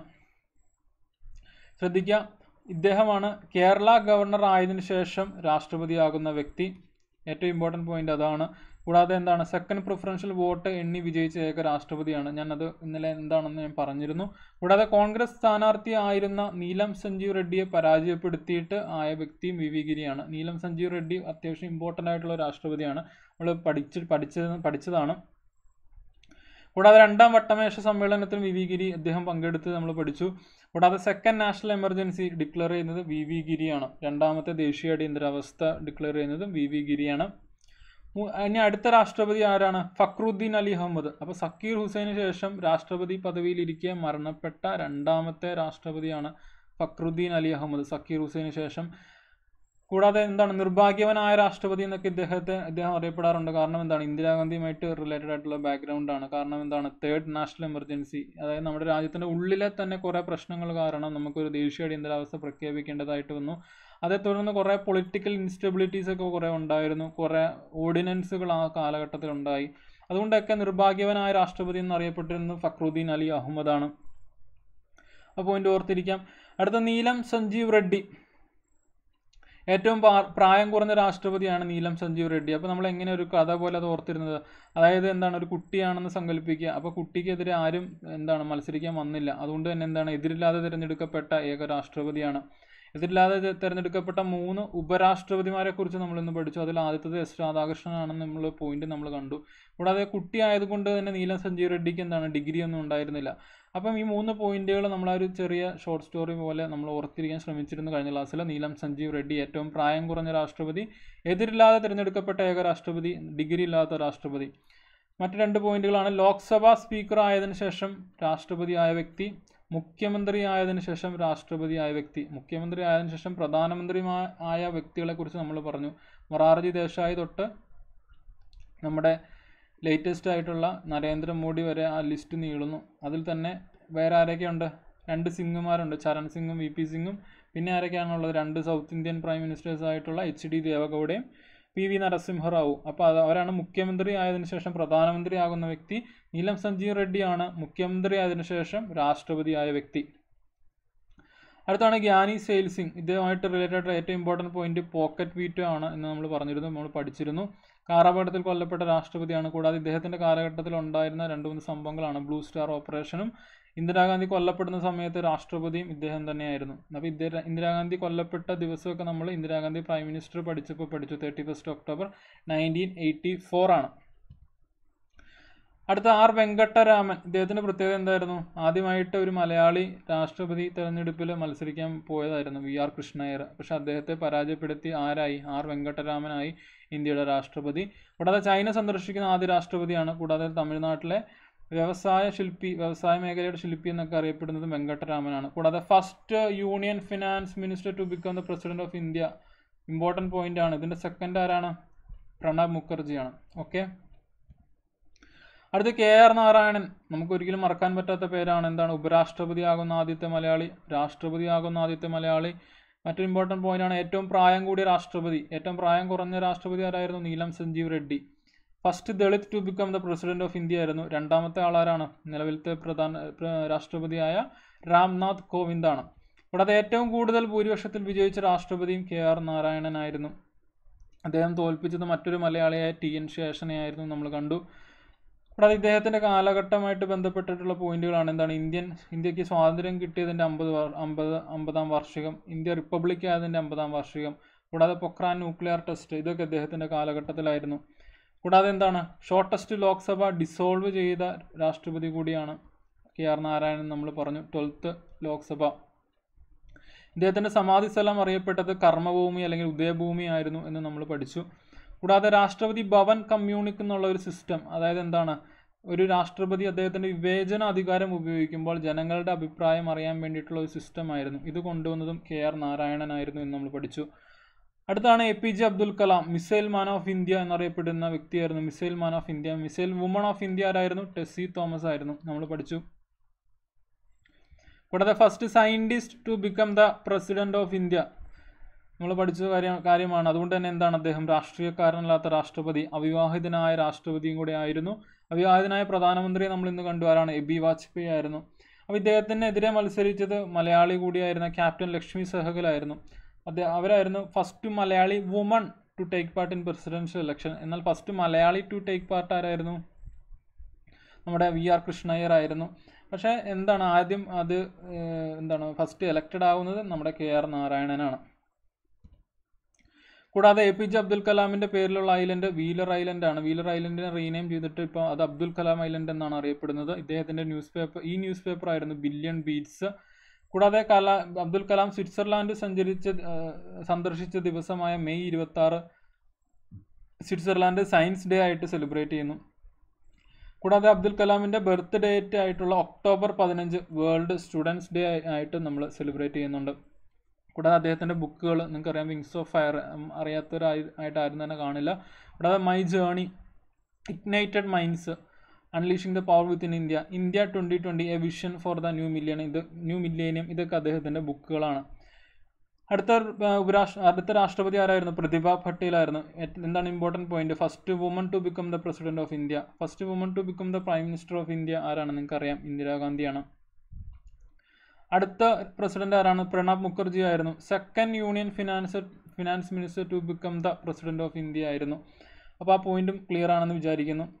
അടുത്തത് നമ്മുടെ നിലവിലത്തെ രാഷ്ട്രപതി ആരാണ്? രാംനാഥ് കോവിന്ദാണ്. KR നാരായണന് ശേഷം ഒരു ദളിത് ഇന്ത്യൻ പ്രസിഡന്റ് ആവുന്നത് രാംനാഥ് കോവിന്ദാണ്. കൂടാതെ ഇദ്ദേഹത്തിൻ്റെ ഒപ്പോസിഷൻ കാൻഡിഡേറ്റ് കോൺഗ്രസ് റെപ്രസെൻറ്റേറ്റീവ് ആയിരുന്ന മീര കുമാർ ആയിരുന്നു.